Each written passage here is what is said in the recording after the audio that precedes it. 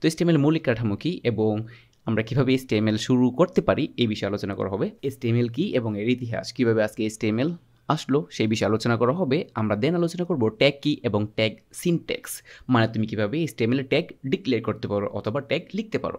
ওকে, আমরা আলোচনা করব অ্যাট্রিবিউট কি এবং অ্যাট্রিবিউট সিনট্যাক্স। ওকে, আমরা আরও আলোচনা করব HTML এর মৌলিক কাঠামো, দ্যাটস মিন তুমি যদি HTML কোড লিখতে চাও যা তোমাকে অবশ্যই লিখতে হবে এই বিষয়ে আলোচনা করা হবে।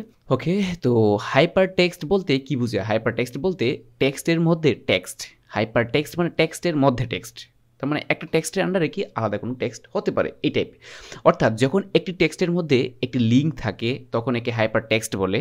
হাইপার টেক্সট হলো দুই বা ততোধিক ওয়েব পেজ অথবা HTML ডকুমেন্ট একে অপরের সাথে লিঙ্ক করার একটি উপায়। ওকে, তো তুমি ভালো করে বুঝতে পারতেছো এখানে কিন্তু একটা এমসিকিউ অলরেডি তুমি পেয়ে গেলে যে ওয়েব পেজ কি? ওয়েব পেজ হলো HTML ডকুমেন্ট, তার মানে ওয়েব পেজ তৈরি করার জন্য কি HTML ব্যবহার করা হবে, অলরেডি তুমি ক্লিয়ার। ওকে, তো মার্কআপ শব্দটি কি? তাহলে আমরা বলতে চাচ্ছিলাম, আমরা কি বলতে চাচ্ছিলাম? আমরা বলতে চাচ্ছিলাম হাইপার টেক্সট মার্কআপ ল্যাঙ্গুয়েজ বিষয়টা এক্সপ্লেন করতে চাচ্ছি। তো আমরা অলরেডি জেনে গেছি হাইপার টেক্সট কি। তো এখন বিষয় হলো যে মার্কআপ কি? তাহলে মার্কআপ হলো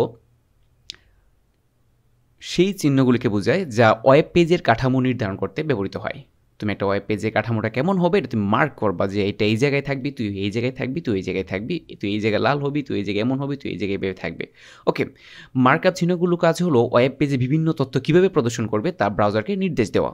চিহ্নগুলোকে ট্যাগ বলা হয়, যেমন এটা এভাবে প্রদর্শিত হতে হবে, ওইটা এভাবে প্রদর্শিত হবে, তুই ছোটো আকার প্রদর্শিত হবে, তুই বড় আকার প্রদর্শিত হবে, তুই এতটুকু জায়গা দখল করবি, তুই এতটুকু জায়গা দখল করবি।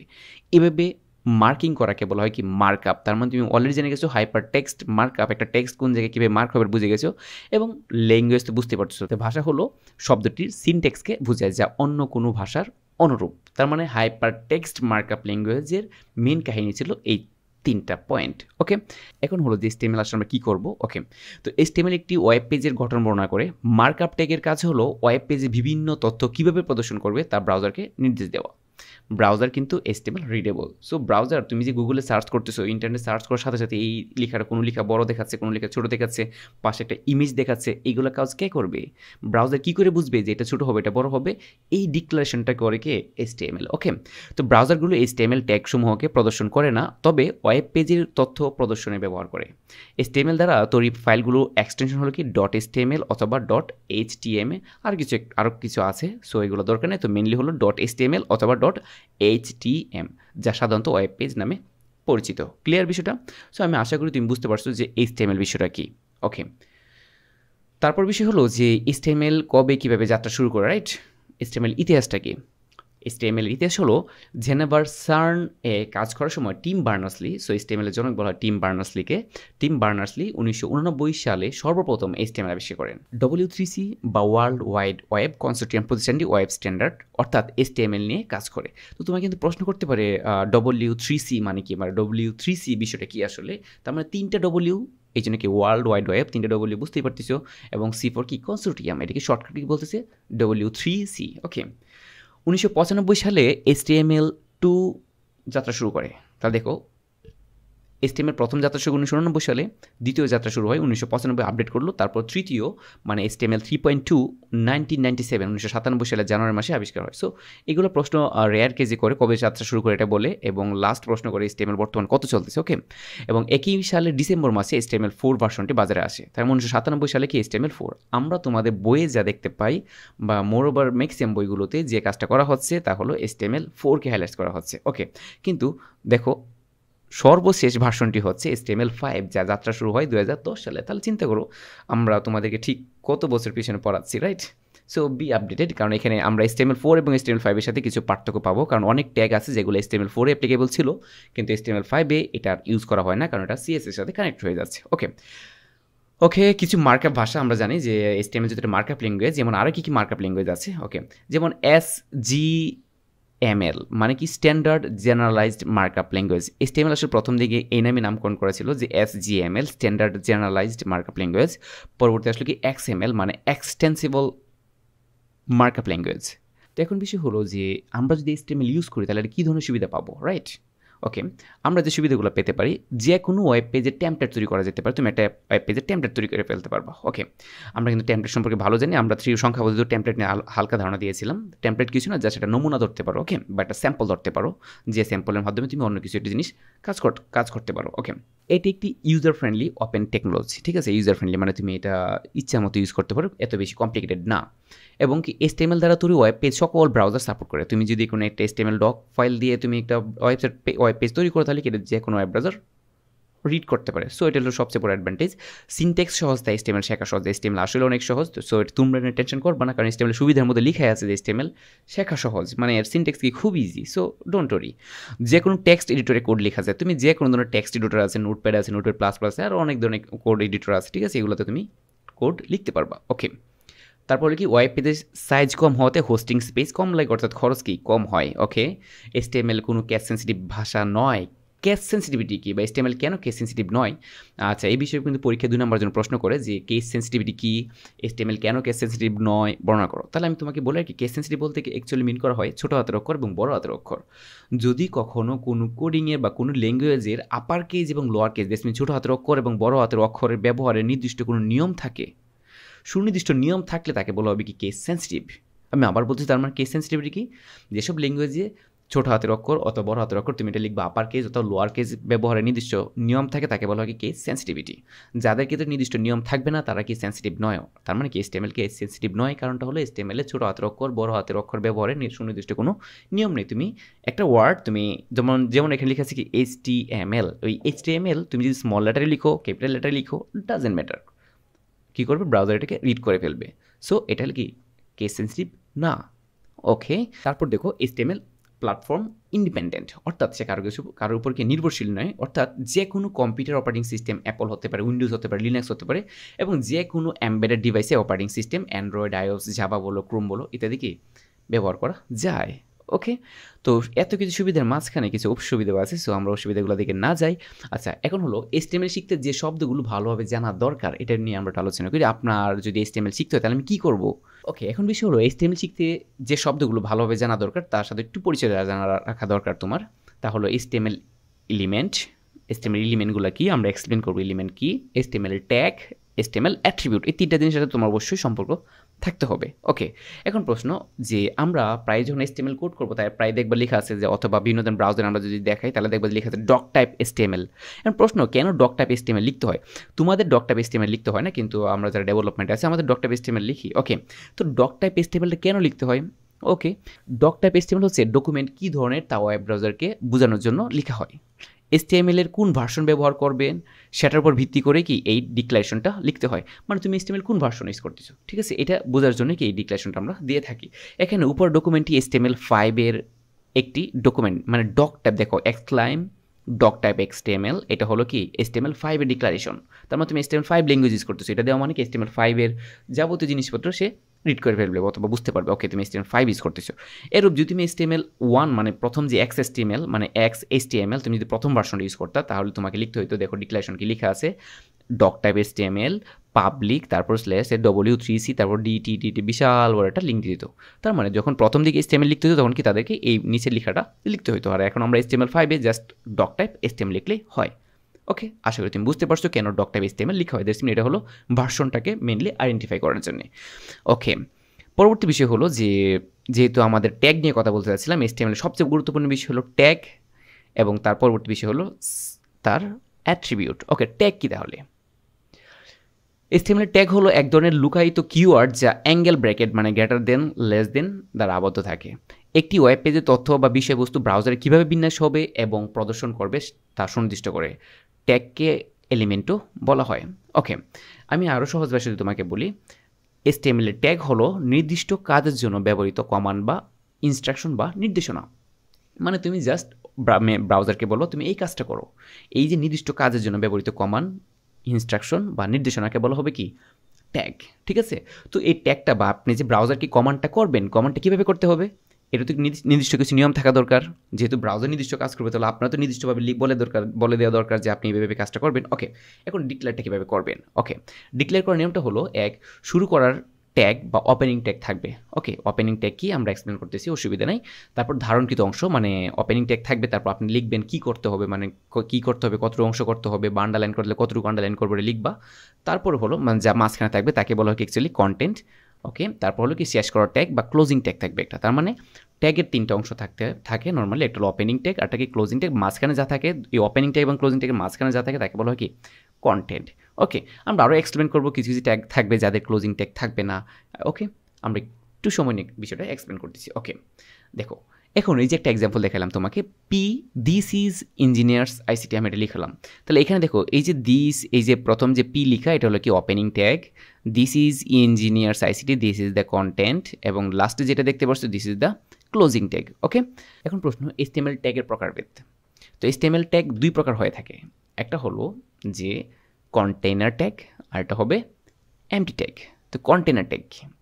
তো কন্টেইনার ট্যাগ এবং এমটি ট্যাগের মধ্যে তোমাকে পার্থক্য বুঝতে হবে। আমরা কিছুক্ষণ আগে বলেছি একটা ট্যাগের কি থাকে, 2টা অংশ অবশ্যই থাকে, একটা হলো কি ওপেনিং ট্যাগ আর একটা হলো কি ক্লোজিং ট্যাগ। এখন দেখো কন্টেইনার ট্যাগ কোনটা আর এমটি ট্যাগ কোনটা।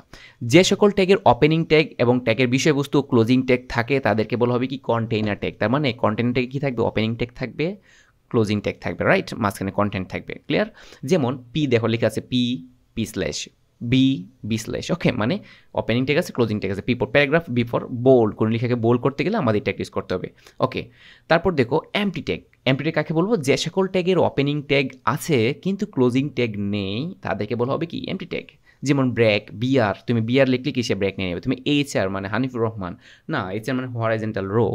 তুমি যদি ইমেজ যুক্ত করতে চাও তাহলে শুধুমাত্র আইএমজি লিখলে কি ইমেজ যুক্ত ট্যাগ হয়ে যাবে, এখানে ক্লোজিং ট্যাগ লাগবে না।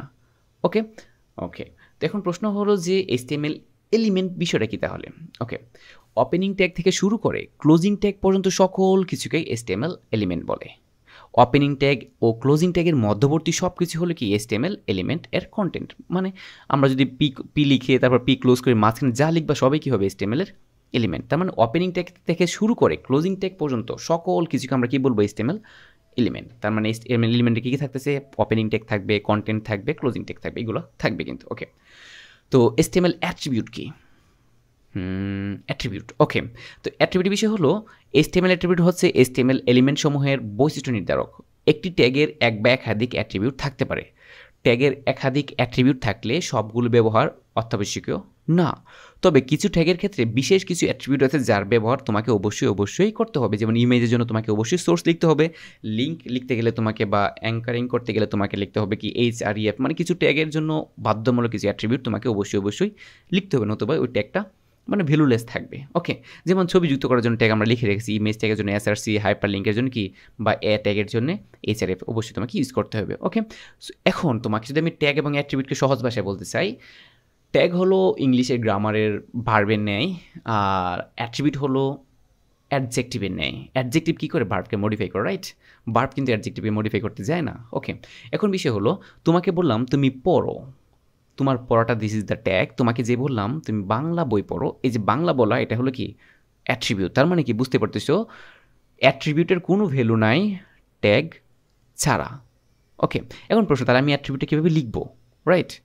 আচ্ছা, আমি তোমাকে আরেকটা বাংলা এক্সাম্পল দেবো, রিয়েল লাইফ এক্সাম্পল দিই। ধরো তোমাকে বললাম তুমি দাঁড়াও, তোমার দাঁড়ানোটা ছিল কি একটা verb, this is the tag, দাঁড়ানো ছিল ট্যাগ। এখন তোমাকে বললাম তুমি এক পায়ে দাঁড়াও, এই যে লাস্টে একটা মানে বৈশিষ্ট্য বলে দিলাম কি এক পায়ে দাঁড়াতে, তাহলে এক পাটা দাঁড়ানোটা, এক পায়ে দাঁড়ানো যে বললাম না এক পা, এটা ছিল কি অ্যাট্রিবিউট। তার মানে ট্যাগের ভেতরে কে বসবে, অ্যাট্রিবিউট বসবে। ওকে, তখন আমরা HTML অ্যাট্রিবিউটটা কীভাবে ডিক্লেয়ার করবো। ওকে, আমরা দেখি কীভাবে ডিক্লেয়ার করবো। এর সিনটেক্স হলো একটি অ্যাট্রিবিউটের 2টি অংশ থাকে, একটা অ্যাট্রিবিউট 2টি অংশ থাকবে, একটা হলো অ্যাট্রিবিউট নেম আর একটা হলো কি অ্যাট্রিবিউট ভ্যালু।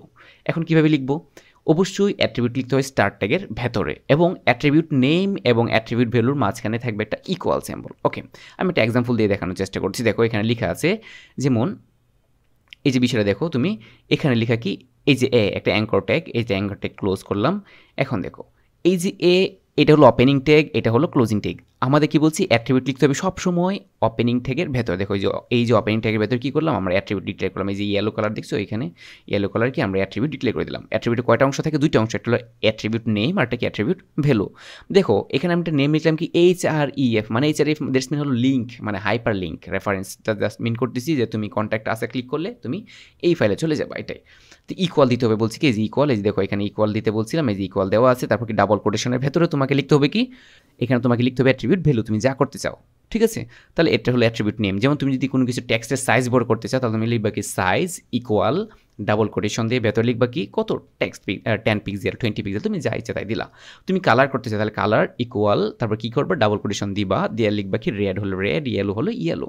ওকে, তো এটা ছিল কি আমাদের অ্যাট্রিবিউটের সিনট্যাক্স, এভাবে তোমাকে অ্যাট্রিবিউট লিখতে হবে। ওকে, আর কন্টেন্ট কোনটা? কন্টেন্ট হলো কি যে ওপেনিং ট্যাগ এবং ক্লোজিং ট্যাগের ভেতর যা থাকবে তাকে বলা হয় কন্টেন্ট, আর ক্লোজিং ট্যাগ এটা। আর এই সম্পূর্ণ ট্যাগের সাথে কি বলা হয়? HTML element. বুঝতে পারছো তো? তাহলে পরীক্ষা যদি প্রশ্ন করে HTML এলিমেন্ট কি পারবে, তোমাকে প্রশ্ন করে যদি ট্যাগ কি পারবে, তোমাকে প্রশ্ন করতে পারে অ্যাট্রিবিউট কি তার সিনট্যাক্স লিখো, তোমাকে প্রশ্ন করতে পারে যে ট্যাগ কি ট্যাগ সিনট্যাক্স লিখো। ওকে, তোমাকে প্রশ্ন করতে পারে কিন্তু এলিমেন্ট নিয়েও। ওকে, এখন দেখো পরবর্তী বিষয় হলো যে আমাকে যদি HTML কোড লিখতে হয় তাহলে আমরা কি করব? বেসিক স্ট্রাকচার হলো ওয়েব পেজ ডিজাইন করার জন্য HTML ব্যবহার করা হয়। HTML দিয়ে তৈরি কোনো ওয়েব পেজ সাধারণত দুটি সেকশন থাকে। আমি আবার বলছি, একটা ওয়েব পেজে কয়টা সেকশন থাকবে? দুইটা সেকশন থাকবে। একটা হলো হেড সেকশন মানে উপরে, এটা অপশনাল, তুমি চাইলে দিতেও পারো, না চাইলে নাও দিতে পারো। এটা হলো যারা ডেভেলপমেন্টে করি বা আমরা যারা এই সেক্টরে আছে তাদেরকে অবশ্যই লিখতে হয়, এছাড়া গতি নাই। তো তোমাদের জন্য এটা না হলে চলবে, এটা হচ্ছে অপশনাল তোমাদের জন্য। আরটা হলো কি বডি সেকশন। তাহলে তোমাকে প্রশ্ন করতে পারে যে কোন সেকশন HTML এর বাধ্যতামূলক সেকশন বা অবশ্যই, তাহলে কি বডি সেকশন। তোমাকে প্রশ্ন করতে পারে HTML এর জন্য কোন ট্যাগ অবশ্যই লিখতে হবে। আমরা তো ট্যাগে এখন ভালো করে এক্সপ্লেন করি, কিছুক্ষণ পরে এক্সপ্লেন করবো। তাহলে কি বডি সেকশন। ওকে, দেখো আমি এখানে একটা চিত্র দিয়ে রেখেছি যে HTML এর বেসিক স্ট্রাকচার তোমাকে কী কী লিখতে হবে। বেসিক স্ট্রাকচারে দেখো এই যে HTML তোমাকে অবশ্যই লিখতে হবে। সবার লাস্টে তুমি দুনিয়ার সব কোড লিখে উদ্ধার করে ফেলবা।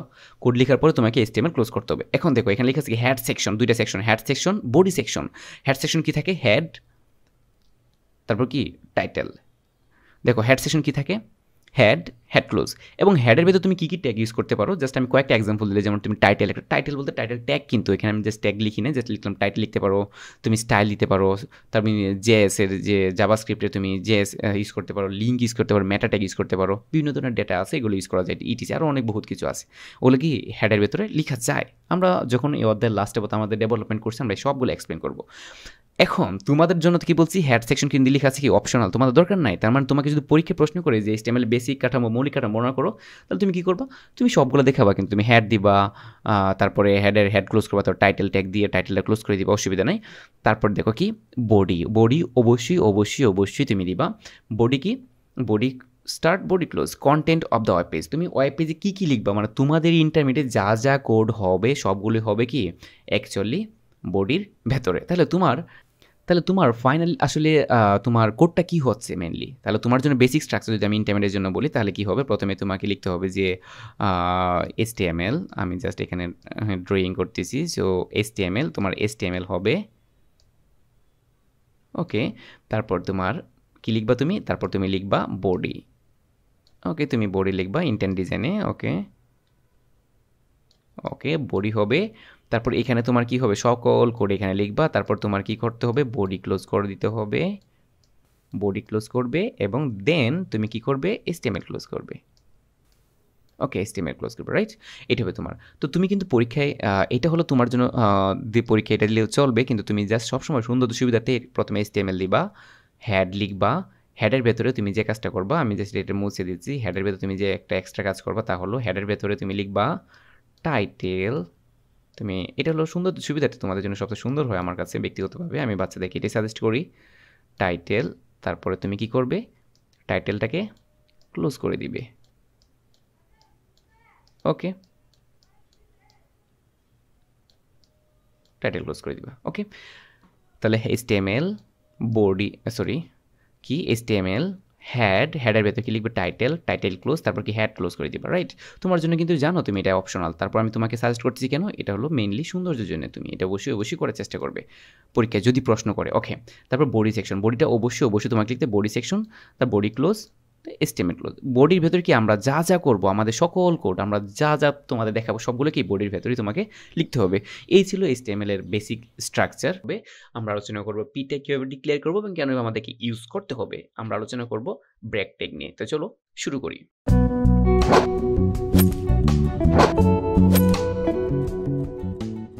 যেহেতু আমরা আলোচনা করব HTML এর টেক্সট ফরম্যাটিং নিয়ে, এক্ষেত্রে একটা বিষয় মাথায় রাখা দরকার, কেন আমরা টেক্সট ফরম্যাটিং নামে কয়েকটা ট্যাগকে আলাদাভাবে ক্লাসিফাইড করতেছি, আর এই টেক্সট ফরম্যাটিং নিয়ে আমরা ভিডিও বানাবো প্রায় কয়েকটি, ঠিক আছে?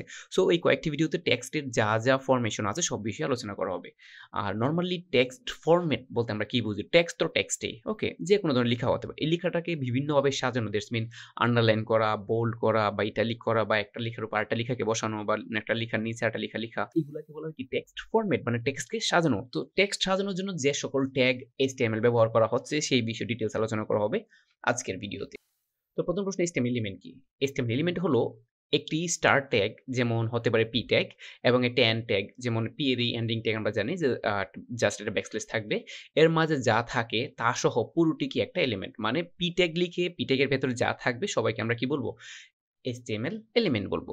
ওকে, এবং কখনো HTML এর ভেতরে কোনো লেখা ছাড়াও আরো কিছু থাকতে পারে, যেমন ট্যাগের ভেতরেও কখনো ট্যাগ থাকতে পারে। মনে রাখবা ট্যাগের ভেতরে ট্যাগকে আমরা কি বলবো? Nested element. ক্লিয়ার? ওকে, তো দেখো এখানে লেখা আছে, আমরা লিখতে চাচ্ছি যে ডক টাইপ HTML। এখন প্রশ্ন, কেন ডক টাইপ HTML লিখতে হয়? না লিখলে কোনো সমস্যা হবে? সেই বিষয়ে ডিটেইলস আলোচনা করেছি আমরা আমাদের পূর্ববর্তী ভিডিওতে, তুমি চাইলে ভিডিওটা দেখতে পারো। ওকে, তারপর লিখি আমরা HTML, তারপর হেড, তারপর কি লিখি? টাইটেল। এটা কিন্তু HTML বেসিক স্ট্রাকচার, যা আমরা আমাদের পূর্ববর্তী ভিডিওতে আলোচনা করেছি। তারপর আমি আজকে আবার কি করতেছি? রিপিট করছি। তারপর হেড ক্লোজ করব। তারপর কি বডি স্টার্ট হয়। তো হেড এবং হেড এটা তোমাদের জন্য বাধ্যতামূলক নয়, কারণ তোমরা খুবই নরমাল, বা একটা পেজের সাথে আরেকটা পেজের লিংক আপনি আমরা কাজ করি না। সো আমাদের হেড লাগে না। সো তারপর কি বডি, বডির ভেতর লিখলাম কি H1 hey welcome to AICT, H1 closed. ওকে, তোমরা জানো যে ওপেনিং ট্যাগ কোনটি এবং ক্লোজিং ট্যাগ কোনটি, বা স্টার্ট ট্যাগ বা ক্লোজ ট্যাগ বা এন্ড ট্যাগ যাই বলো। ওকে, তারপর কি আমরা পি ট্যাগ লিখলাম কি ইনস্টিটিউট আমরা লিখলাম, আর কিছু না। তারপর কি বডি ক্লোজ করলাম, তারপর কি HTML ক্লোজ করলাম। এখন HTML স্টার্ট এবং HTML ক্লোজ এর ভেতরে যত কিছু আছে তা সব নিয়ে কি একটা HTML এলিমেন্ট, মানে এর ভেতর যা যা আছে। ওকে, এর বডি একটা এলিমেন্ট, একইভাবে বাকি সবগুলোকে এক একটা এলিমেন্ট। এলিমেন্টের ভেতরে এলিমেন্ট থাকতে পারে, আবার যেমন H1 এবং H1 এর ভেতরে কোনো এলিমেন্ট নেই, মানে জাস্ট এর ভেতরে জাস্ট নরমাল টেক্সট লেখা, যে লেখাটি আছে সেটি হচ্ছে কি এর কন্টেন্ট। তাই H1 এর ভেতরে লেখাটি সহ একটা H1 এলিমেন্ট। ক্লিয়ার বিষয়টা? তার মানে লেখা সহ ট্যাগটাকে একসাথে আমরা কি বলি? এলিমেন্ট। এবং বডির ভেতর তাহলে কি, দেখো তো বডি কি আসলে নরমাল এলিমেন্ট আছে? দেখো তো তাহলে বডি কি নরমাল এলিমেন্টে আছে নাকি নেস্টেড এলিমেন্টে আছে? অবশ্যই বডি কি নেস্টেড এলিমেন্টে আছে, কারণ কি বডির ভেতরে H1 এবং P নামক কি দুইটা ট্যাগ আছে। সো এটা নেস্টেড। HTML এবং HTML ক্লোজিং এর ভেতরে কি বাকি যারা আছে সবাইকে নিয়ে সে কি নেস্টেড এলিমেন্ট। ক্লিয়ার? আর যদি কোনো ট্যাগ শুধুমাত্র সে নিজে এবং তার ভেতরে কন্টেন্ট নিয়ে আছে, তাকে আমরা কি বলবো বলো তো? তাকে আমরা বলবো যে সে শুধুমাত্র একটা এলিমেন্ট। ক্লিয়ার? ওকে, তো আমি আশা করি বিষয়টা তুমি ক্লিয়ার। তো HTML এলিমেন্টের প্রকারভেদ কি? HTML এলিমেন্টের ক্লাসিফিকেশন আছে? হ্যাঁ, HTML এলিমেন্টের প্রকারভেদ আছে। HTML ডকুমেন্ট দুই ধরনের এলিমেন্ট আছে। একটা হলো ব্লক লেভেল এলিমেন্ট, আরেকটা হবে কি ইনলাইন এলিমেন্ট। তো এখন প্রশ্ন, ব্লক লেভেল এলিমেন্ট কি এবং ইনলাইন এলিমেন্ট কি? দেখো, যে এলিমেন্টগুলো, আর এলিমেন্ট বলতে কি বলছি? ট্যাগ সহ কন্টেন্ট, মানে মাঝখানে দুই ট্যাগের মাঝখানে যা থাকবে, দিস মিন স্টার্ট এবং ক্লোজিং ট্যাগের ভেতরে যা যা থাকবে তাদেরকে আমরা বলি কি এলিমেন্ট। ওকে, তো এখন বলছে যে এলিমেন্টগুলো বাই ডিফল্ট তার ডানে বামে পুরো জায়গা দখল করে সেগুলোকে বলা হয় কি ব্লক লেভেল এলিমেন্ট। অন্যভাবে যে এলিমেন্টগুলো শুরু হয় নতুন লাইনে, যখন ব্রাউজার প্রদর্শন করবে তখন তুমি দেখবে কি এক লাইন তুমি পাশাপাশি লিখলেও তারা কি করবে? নিচে নিচে প্রদর্শন করবে। তার মানে কি তার ডানে বামে অন্য কাউকে সে বসতে দেয় না। সে সম্পূর্ণ সারি বরাবর কি জায়গা দখল করে বসে। তুমি একটা অক্ষর লিখলেও কি সম্পূর্ণ সারি বড় জায়গা দখল করবে।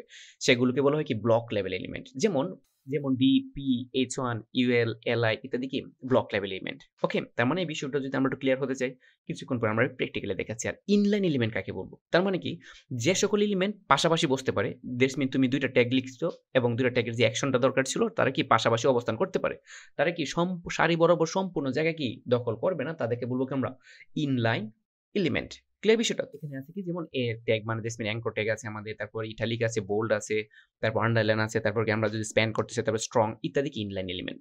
ট্যাগের ভেতরে যখন কোনো কিছু রাখা হয় তখন পুরো ট্যাগটি কি এলিমেন্টে। আমি এইটা কি করলাম? এক লাইনে লিখলাম, এইটাকেও আমি এক লাইনে লিখলাম। ভালো করে দেখো যে এই যে লেখাটা এটাও আমি এক লাইনে লিখলাম। দেখো এইটাকেও আমি কি করলাম? এক লাইনে লিখলাম H1 ট্যাগ দিয়ে এবং P ট্যাগ দিয়ে।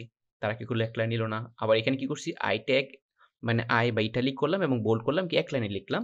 কিন্তু এখন যদি আমি এটাকে সেভ করি, ধরো আমি কন্ট্রোল এস চাপে সেভ করার পরে এখন যদি আমি এটা চেক করি, দেখো রিফ্রেশ দেই, এখন দেখো ওমা হাই আমি ইটালিক করতে বলছিলাম সে ইটালিক করে ফেললো। এইচআর হানিম কি বোল্ড করতে বলছিলাম সে বোল্ড করলো। হাউ স্ট্রেঞ্জ, দেখো তো।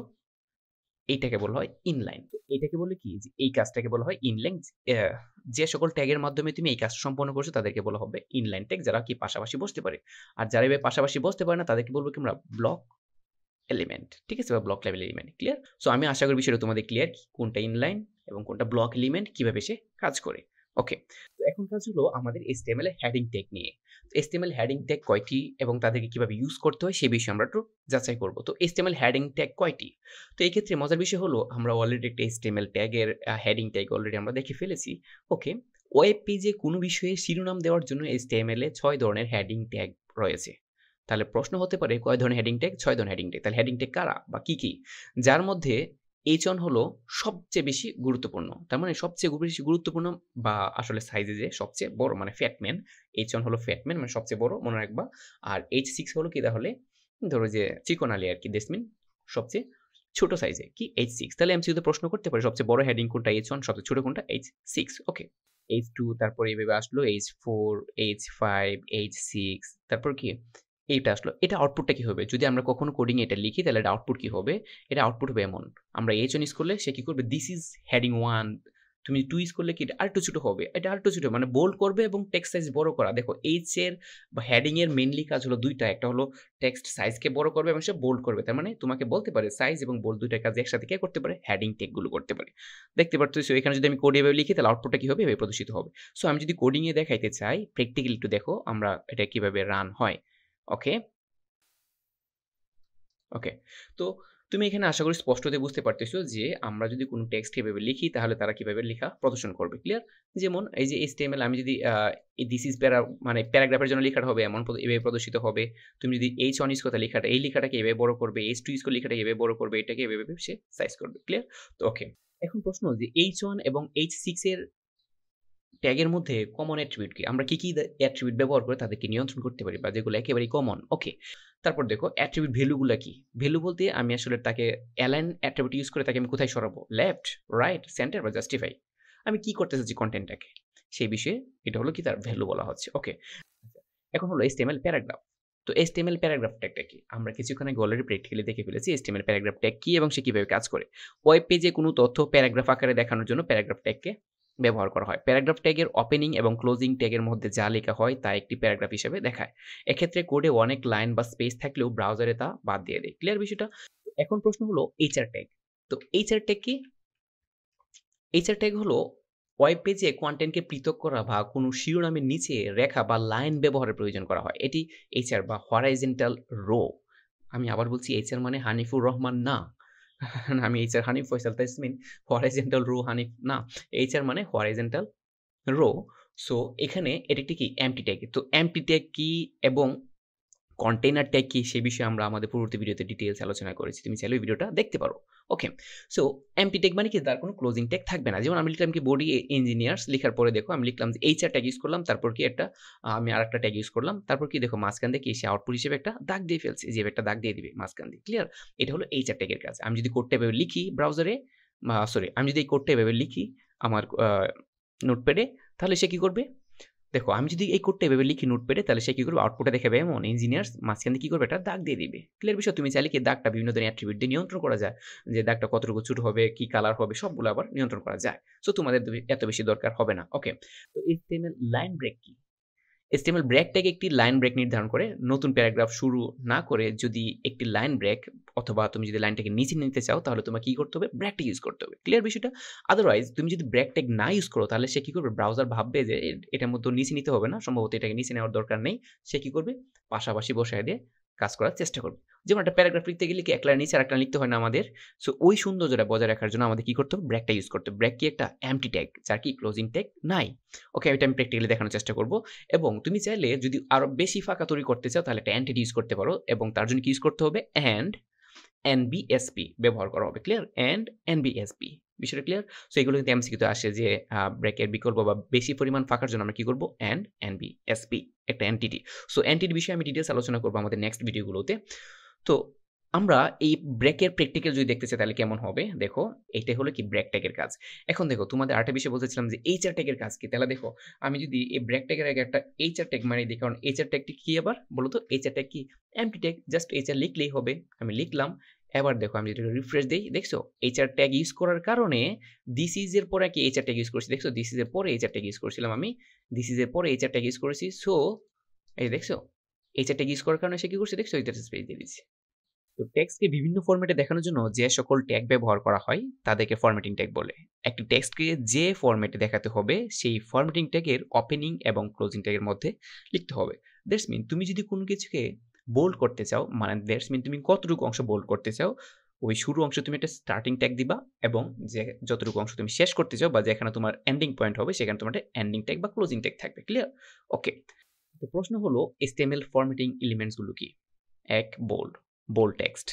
তুমি যদি বোল্ড করতে চাও তাহলে লিখবা কি? বি। 2, ইটালিক। তুমি যদি কোনো টেক্সট ইটালিক করতে চাও তাহলে তোমাকে লিখতে হবে কি? আই। ওকে। এই সবগুলো হচ্ছে ওপেনিং ট্যাগ এবং সবগুলোর কি হবে? ক্লোজিং ট্যাগ থাকবে। ওকে। তুমি যদি ডিলিট করতে চাও তাহলে লিখতে হবে কি? ডেল। শুধু ডেল লিখলেই হবে। তুমি যদি সাবস্ক্রিপ্ট, দ্যাটস মিন কোনো কিছুর নিচে যদি কোনো লেখাকে লিখতে চাও, যেমন H2O, আমরা সবাই জানি পানির সংকেত H2O, এইচ এর নিচে যে ছোট করে 2 লিখা, ওইটার জন্য তোমাকে লিখতে হবে কি? সাব 2। ওকে, এটাকে বলা কি? সাবস্ক্রিপ্ট। এগুলো এমসিকিউতে আসে। ওকে। দেন হলো সুপারস্ক্রিপ্ট। বুঝতে পারতেছো? পাওয়ার। সুপারস্ক্রিপ্ট দ্যাটস মিন আমরা লিখতাম না a square plus b square, এই যে এর উপর পাওয়ার দেওয়া, দ্যাটস মিন a স্কয়ার, এই পাওয়ার দেওয়াটাকে বলে কি? Soup. That's mean a square লিখতে গেলে তোমাকে লিখতে হবে কি? a soup 2 then soup close. ওকে। তারপর হলো স্মল টেক্সট হলো নরমাল যে প্যারাগ্রাফ টেক্সটটা হয় তার চেয়ে যদি একটু ছোট করতে চাও টেক্সটকে তাহলে তোমাকে লিখতে হবে স্মল ট্যাগ। ওকে। দেন হলো ইনস। তো ইনসার্টেড টেক্সট, যদি কখনো কোনো ইনসার্টেড টেক্সটের প্রয়োজন হয় তাহলে আমরা লিখব কি? ইনস। ক্লিয়ার? ওকে। দেন হলো স্ট্রং আসলে কি মিন করে? স্ট্রং হলো ইম্পর্টেন্ট টেক্সট। আমি আবার একটা বিষয় বলতে চাচ্ছি যে আমাদের পূর্ববর্তী ভিডিওতে বলেছিলাম যে টেক্সট ফরম্যাটিং এলিমেন্ট বা টেক্সট ফরম্যাটিং ট্যাগ হলো মেইনলি দুই প্রকার, একটা হলো প্র্যাকটিক্যাল আর একটা হলো কি? লজিক্যাল। তো বোল্ড যা করে স্ট্রং সেম কাজ করে, বাট স্ট্রং দ্বারা ব্রাউজারকে গুরুত্ব বোঝানো হয়। ক্লিয়ার? ব্রাউজার বুঝতে পারে এটা কি অধিক গুরুত্বপূর্ণ। ক্লিয়ার? ওকে। তারপর হলো কি? এমফাসাইজ। তো এমফাসাইজড টেক্সট হলো কি? এটা সিমিলারলি ইটালিক টেক্সট যা করে, একটা ইটালিক ট্যাগ যা করবে, মানে আই ট্যাগ যা করে, এমপাসে সেম কাজটা করে, কিন্তু সিমিলারলি এটা হলো লজিক্যাল। ব্রাউজার এটাকে প্রাধান্য দিবে। ক্লিয়ার? ওকে। দেন হলো মার্ক ট্যাগ। যদি তুমি কখনো কোনো টেক্সটকে মার্ক করতে চাও, যেমন আমরা মার্কার দিয়ে মার্ক যেমনি করে ফেলি, ইয়েলো বিভিন্ন ধরনের হাইলাইটার দিয়ে যেমন হাইলাইট করে ফেলি, এবার মার্ক করার জন্য আমরা মার্ক ট্যাগ ইউজ করবো। ক্লিয়ার? ওকে। তারপর যদি কোনো টেক্সটকে আন্ডারলাইন করতে চাই তাহলে আমরা কি লিখবো? You. Okay. Big, to increase the size. আমার যদি কখনো নরমাল যে সাইজটা থাকবে টেক্সটের তার চেয়ে যদি আর একটু বিগ করতে চাই তাহলে আমরা কি? বিগ নামক ট্যাগ ইউজ করতে পারি। ওকে। দেন আমরা আলোচনা করতে চাচ্ছি স্ট্রাইক। তো স্ট্রাইক কেন ইউজ করা হয়? স্ট্রাইক হলো কি? Two draw A strike through on a section of text. তবে এটা আসলে HTML4 এর আলোচ্য বিষয় ছিল, তো not supported in HTML5। So আমাদের স্ট্রাইকের ইউজ আমরা করবো না, সো স্ট্রাইকের দরকার নাই। কিন্তু স্ট্রাইক ছাড়া বাকি ট্যাগগুলো আমাদের সবগুলি পরীক্ষায় খুবই গুরুত্বপূর্ণ। ওকে। এই সবগুলো কি? ফরম্যাটিং ট্যাগ, মানে আমাদের টেক্সটগুলোকে ফরম্যাট বিভিন্ন সিস্টেমে সাজানোর জন্য এই ট্যাগগুলো মোটামুটিভাবে কি হয়? ব্যবহার করা হয়। ওকে। এখন বিষয় হলো যে HTML ফরম্যাটিং ট্যাগ এবং তার এক্সাম্পল, এবং আমরা যদি স্ক্রিনে লিখি তাহলে কেমন হবে আউটপুটটা। তুমি যদি স্মল ট্যাগের ভেতরে তুমি যদি লিখো যে এই নরমাল কোনো একটা লেখা লিখো তাহলে কেমন হবে? এই স্মল ট্যাগ কেন ব্যবহার করা হয় আমি কিন্তু বলেছি তোমাকে, যে একটি টেক্সটকে পার্শ্ববর্তী টেক্সটের চেয়ে ছোট দেখাতে ব্যবহার করা হয়। তুমি ধরো একটা নরমাল টেক্সট লিখে, যেমন HTML স্মল, তারপর কি ফরম্যাটিং লেখা আছে, যেমন এখানে তুমি দেখো HTML তারপর কি স্মল, এই যে স্মল এই জায়গায় কি লেখা হয়েছিল? এই জায়গায় আসলে স্মল ট্যাগ ইউজ করা হয়েছিল। That's why. ওকে। তারপর দেখো বিগ, তার মানে এই টেক্সটকে তার পার্শ্ববর্তী বা নরমাল যে রেগুলার টেক্সট থাকে তার চেয়ে তুমি একটু বড় দেখাতে চাও, যেমন দেখো HTML বিগ, এই যে বিগ লেখাটা কিন্তু এই ফরম্যাটিং এর থেকে একটু বিগ, সাইজ একটু বড়। এখানে হলো কি যে এই বিগের সাথে বা বিগে কি করা হলো? আসলে বিগ নামক ট্যাগ ইউজ করা হলো, দ্যাটস হোয়াই সে বিগ হয়ে গেল। তারপর দেখো বোল্ড। তো বোল্ড কি? টেক্সটটা মোটা বা বোল্ড করার জন্য তুমি দেখো দিস ইজ বোল্ড টেক্সট, তার মানে এখানে বোল্ড ট্যাগ ইউজ করা হয়েছিল। তারপর দেখো স্ট্রং, টেক্সটকে গুরুত্ব বোঝাতে এবং হাইলাইট করতে ব্যবহার করা হয় কি this is strong text, this এখানে স্ট্রং ইউজ করা হয়েছে। তো তুমি কিন্তু বুঝতে পারবে না যেটা বোল্ড অর স্ট্রং, কিন্তু এটা বুঝবে কে ব্রাউজার এটাকে প্রায়োরিটি দিবে। ক্লিয়ার বিষয়টা? ওকে। আই মানে কি ইটালিক, কোনো লেখাকে বাঁকানোর জন্য ব্যবহার করা হয়। আবার কি আমরা কি বলছিলাম যে ইএম বা এমফাসাইজড এটাও কি করা হয় ইটালিক করার জন্য বা বাঁকা করার জন্য ব্যবহার করে। কিন্তু আই দ্বারা কি লিখা আছে দেখো, গুরুত্ব আরোপ করা হয় না, কিন্তু আমরা যখন ইএম ইউজ করবো এমফাসাইজ তখন কি করা হবে, গুরুত্ব আরোপ করতে ব্যবহার করা হয়। সো এটা কিন্তু ব্রাউজার ডিটেক্ট করবে। সো নর্মালি ইউজাররা যখন ব্যবহার করবে, সো ব্যবহারকারী কিন্তু কোনো কিছুই বুঝতে পারবে না, কিন্তু যে ডেভেলপার সে ভালো করে বুঝতে পারবে। ইভেন যে মেশিন বা ব্রাউজার কি এটাকে ডিটেক্ট করতে পারে। ক্লিয়ার? ওকে। আন্ডারলাইন, আমরা আন্ডারলাইন ট্যাগ ইউজ করলে কেমন হবে, দিস ইজ আন্ডারলাইন, এই যে আন্ডারলাইন হয়ে যাবে। তো আমরা যদি ডেল ইউজ করি, ডেল মানে ডিলেট বা কোনো লেখার মাঝখান দিয়ে কোনো একটা দাগ দেওয়ার জন্য আমরা কি ইউজ করি, ডেল। তাহলে ডেল হলে কি হবে, মাঝখান দিয়ে একটা ডিলেট বা দাগ তৈরি হবে। ক্লিয়ার?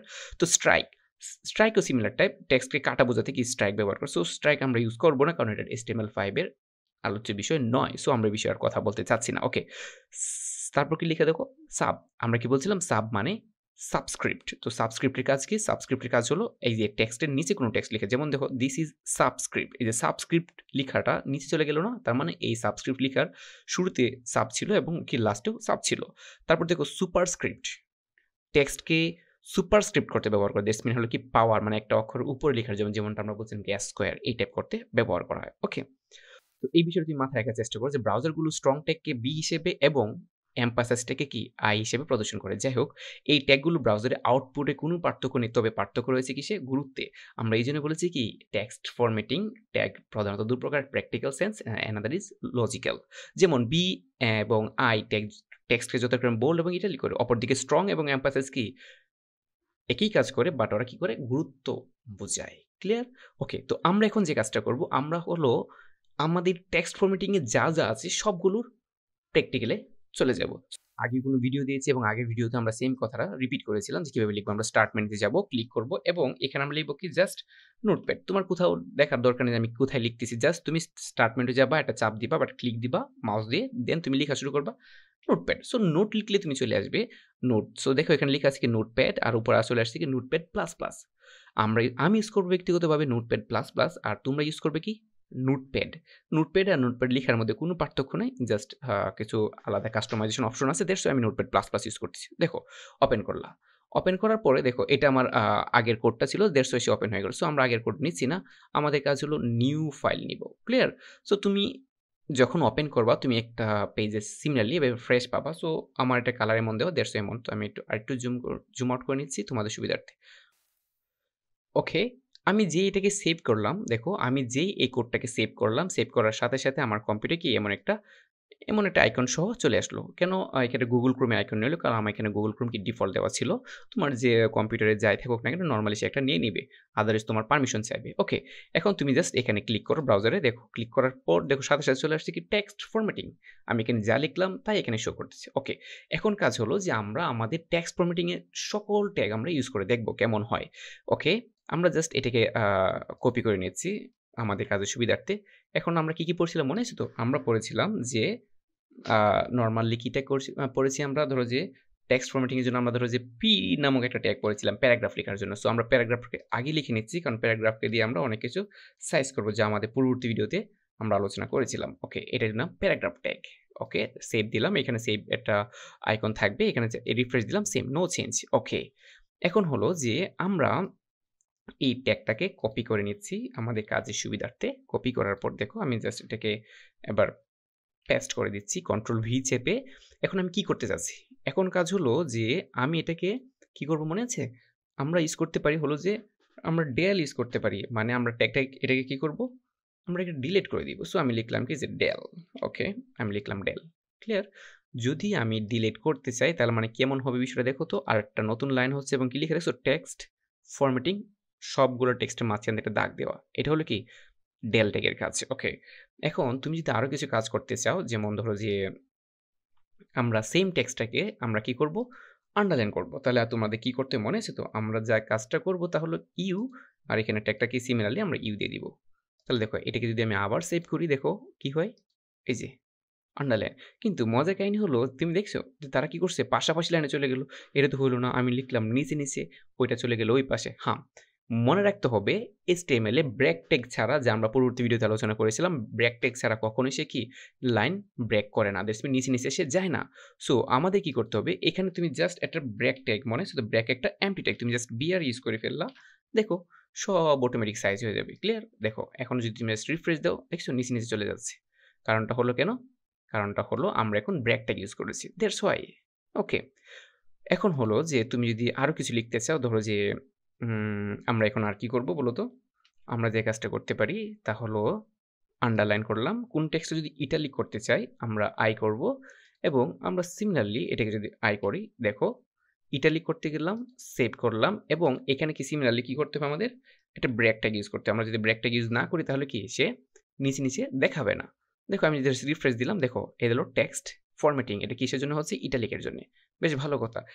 সেম কাজটা যদি তুমি এখন আমরা একটা ব্রেক দিয়ে নিচ্ছি। এখন আমরা কি বলছিলাম, ইটালিকের কাজ কে করতে পারে? এমফাসাইজ। ডেল থেকে যে কাজ করে স্ট্রাইক কি করে? সেম কাজ করে। সো আমরা লিখলাম যে স্ট্রাইক। ওকে, স্ট্রাইক।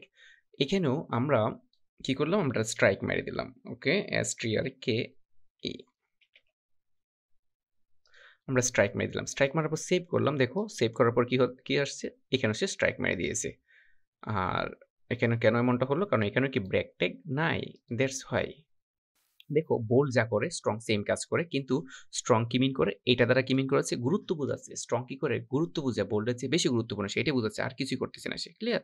তো আমরা ব্রেক দিলাম। আমরা ব্রেক দিচ্ছি কেন? আমি আবার বারবার দেখাচ্ছি, কারণ ব্রেক ছাড়া আমরা কি নিচে যেতে পারবো না।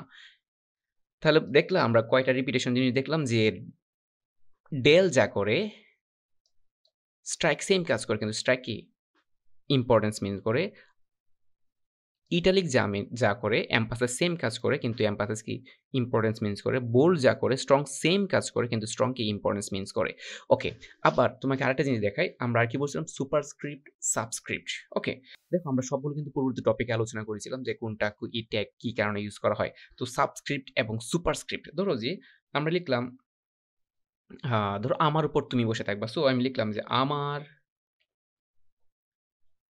উপর কে থাকবে? তুমি থাকবে। ওকে, আমার উপর। তো তুমি শব্দটাকে আমরা কি করব? উপরে বসাবো। তাহলে উপরে বসানোর জন্য আমাদের কি ইউজ করতে হবে? সুপ। তো আমি সুপ দিয়ে লিখলাম কি? তুমি। ওকে, আমার উপর তুমি। দেখো বিষয়টা কেমন দাঁড়ায়। আসলে কি আমার উপর তুমি উঠতে পারো কিনা সেটা দেখার বিষয়। ওকে, তো আমরা লিখলাম আমার উপর সুপ তুমি। হ্যাঁ, এই অদ্ভুত কথাবার্তা কি বলে এসব? আচ্ছা দেখো, এবার তুমি দেখো, দেখছো আমার উপর তুমি। ঠিক আছে? বেশ ভালো কথা। এখন আমরা যে কাজটা করব, আমরা আবার একটা ব্রেক ট্যাগ নিয়ে নিচ্ছি। কারণ এইজন্যেই আমরা যদি ব্রেক ট্যাগ ইউজ করি তাহলে কি হবে? লেখাটা নিচে প্রদর্শিত হবে। তুমি সহজে বুঝতে পারবা। এখন দেখো যে না, এটা হতেই পারে না। আমার উপর তুমি থাকবে কেন? তুমি ছোট মানুষ। তুমি আমার নিচে থাকো। ওকে, তাই লিখলাম কি যে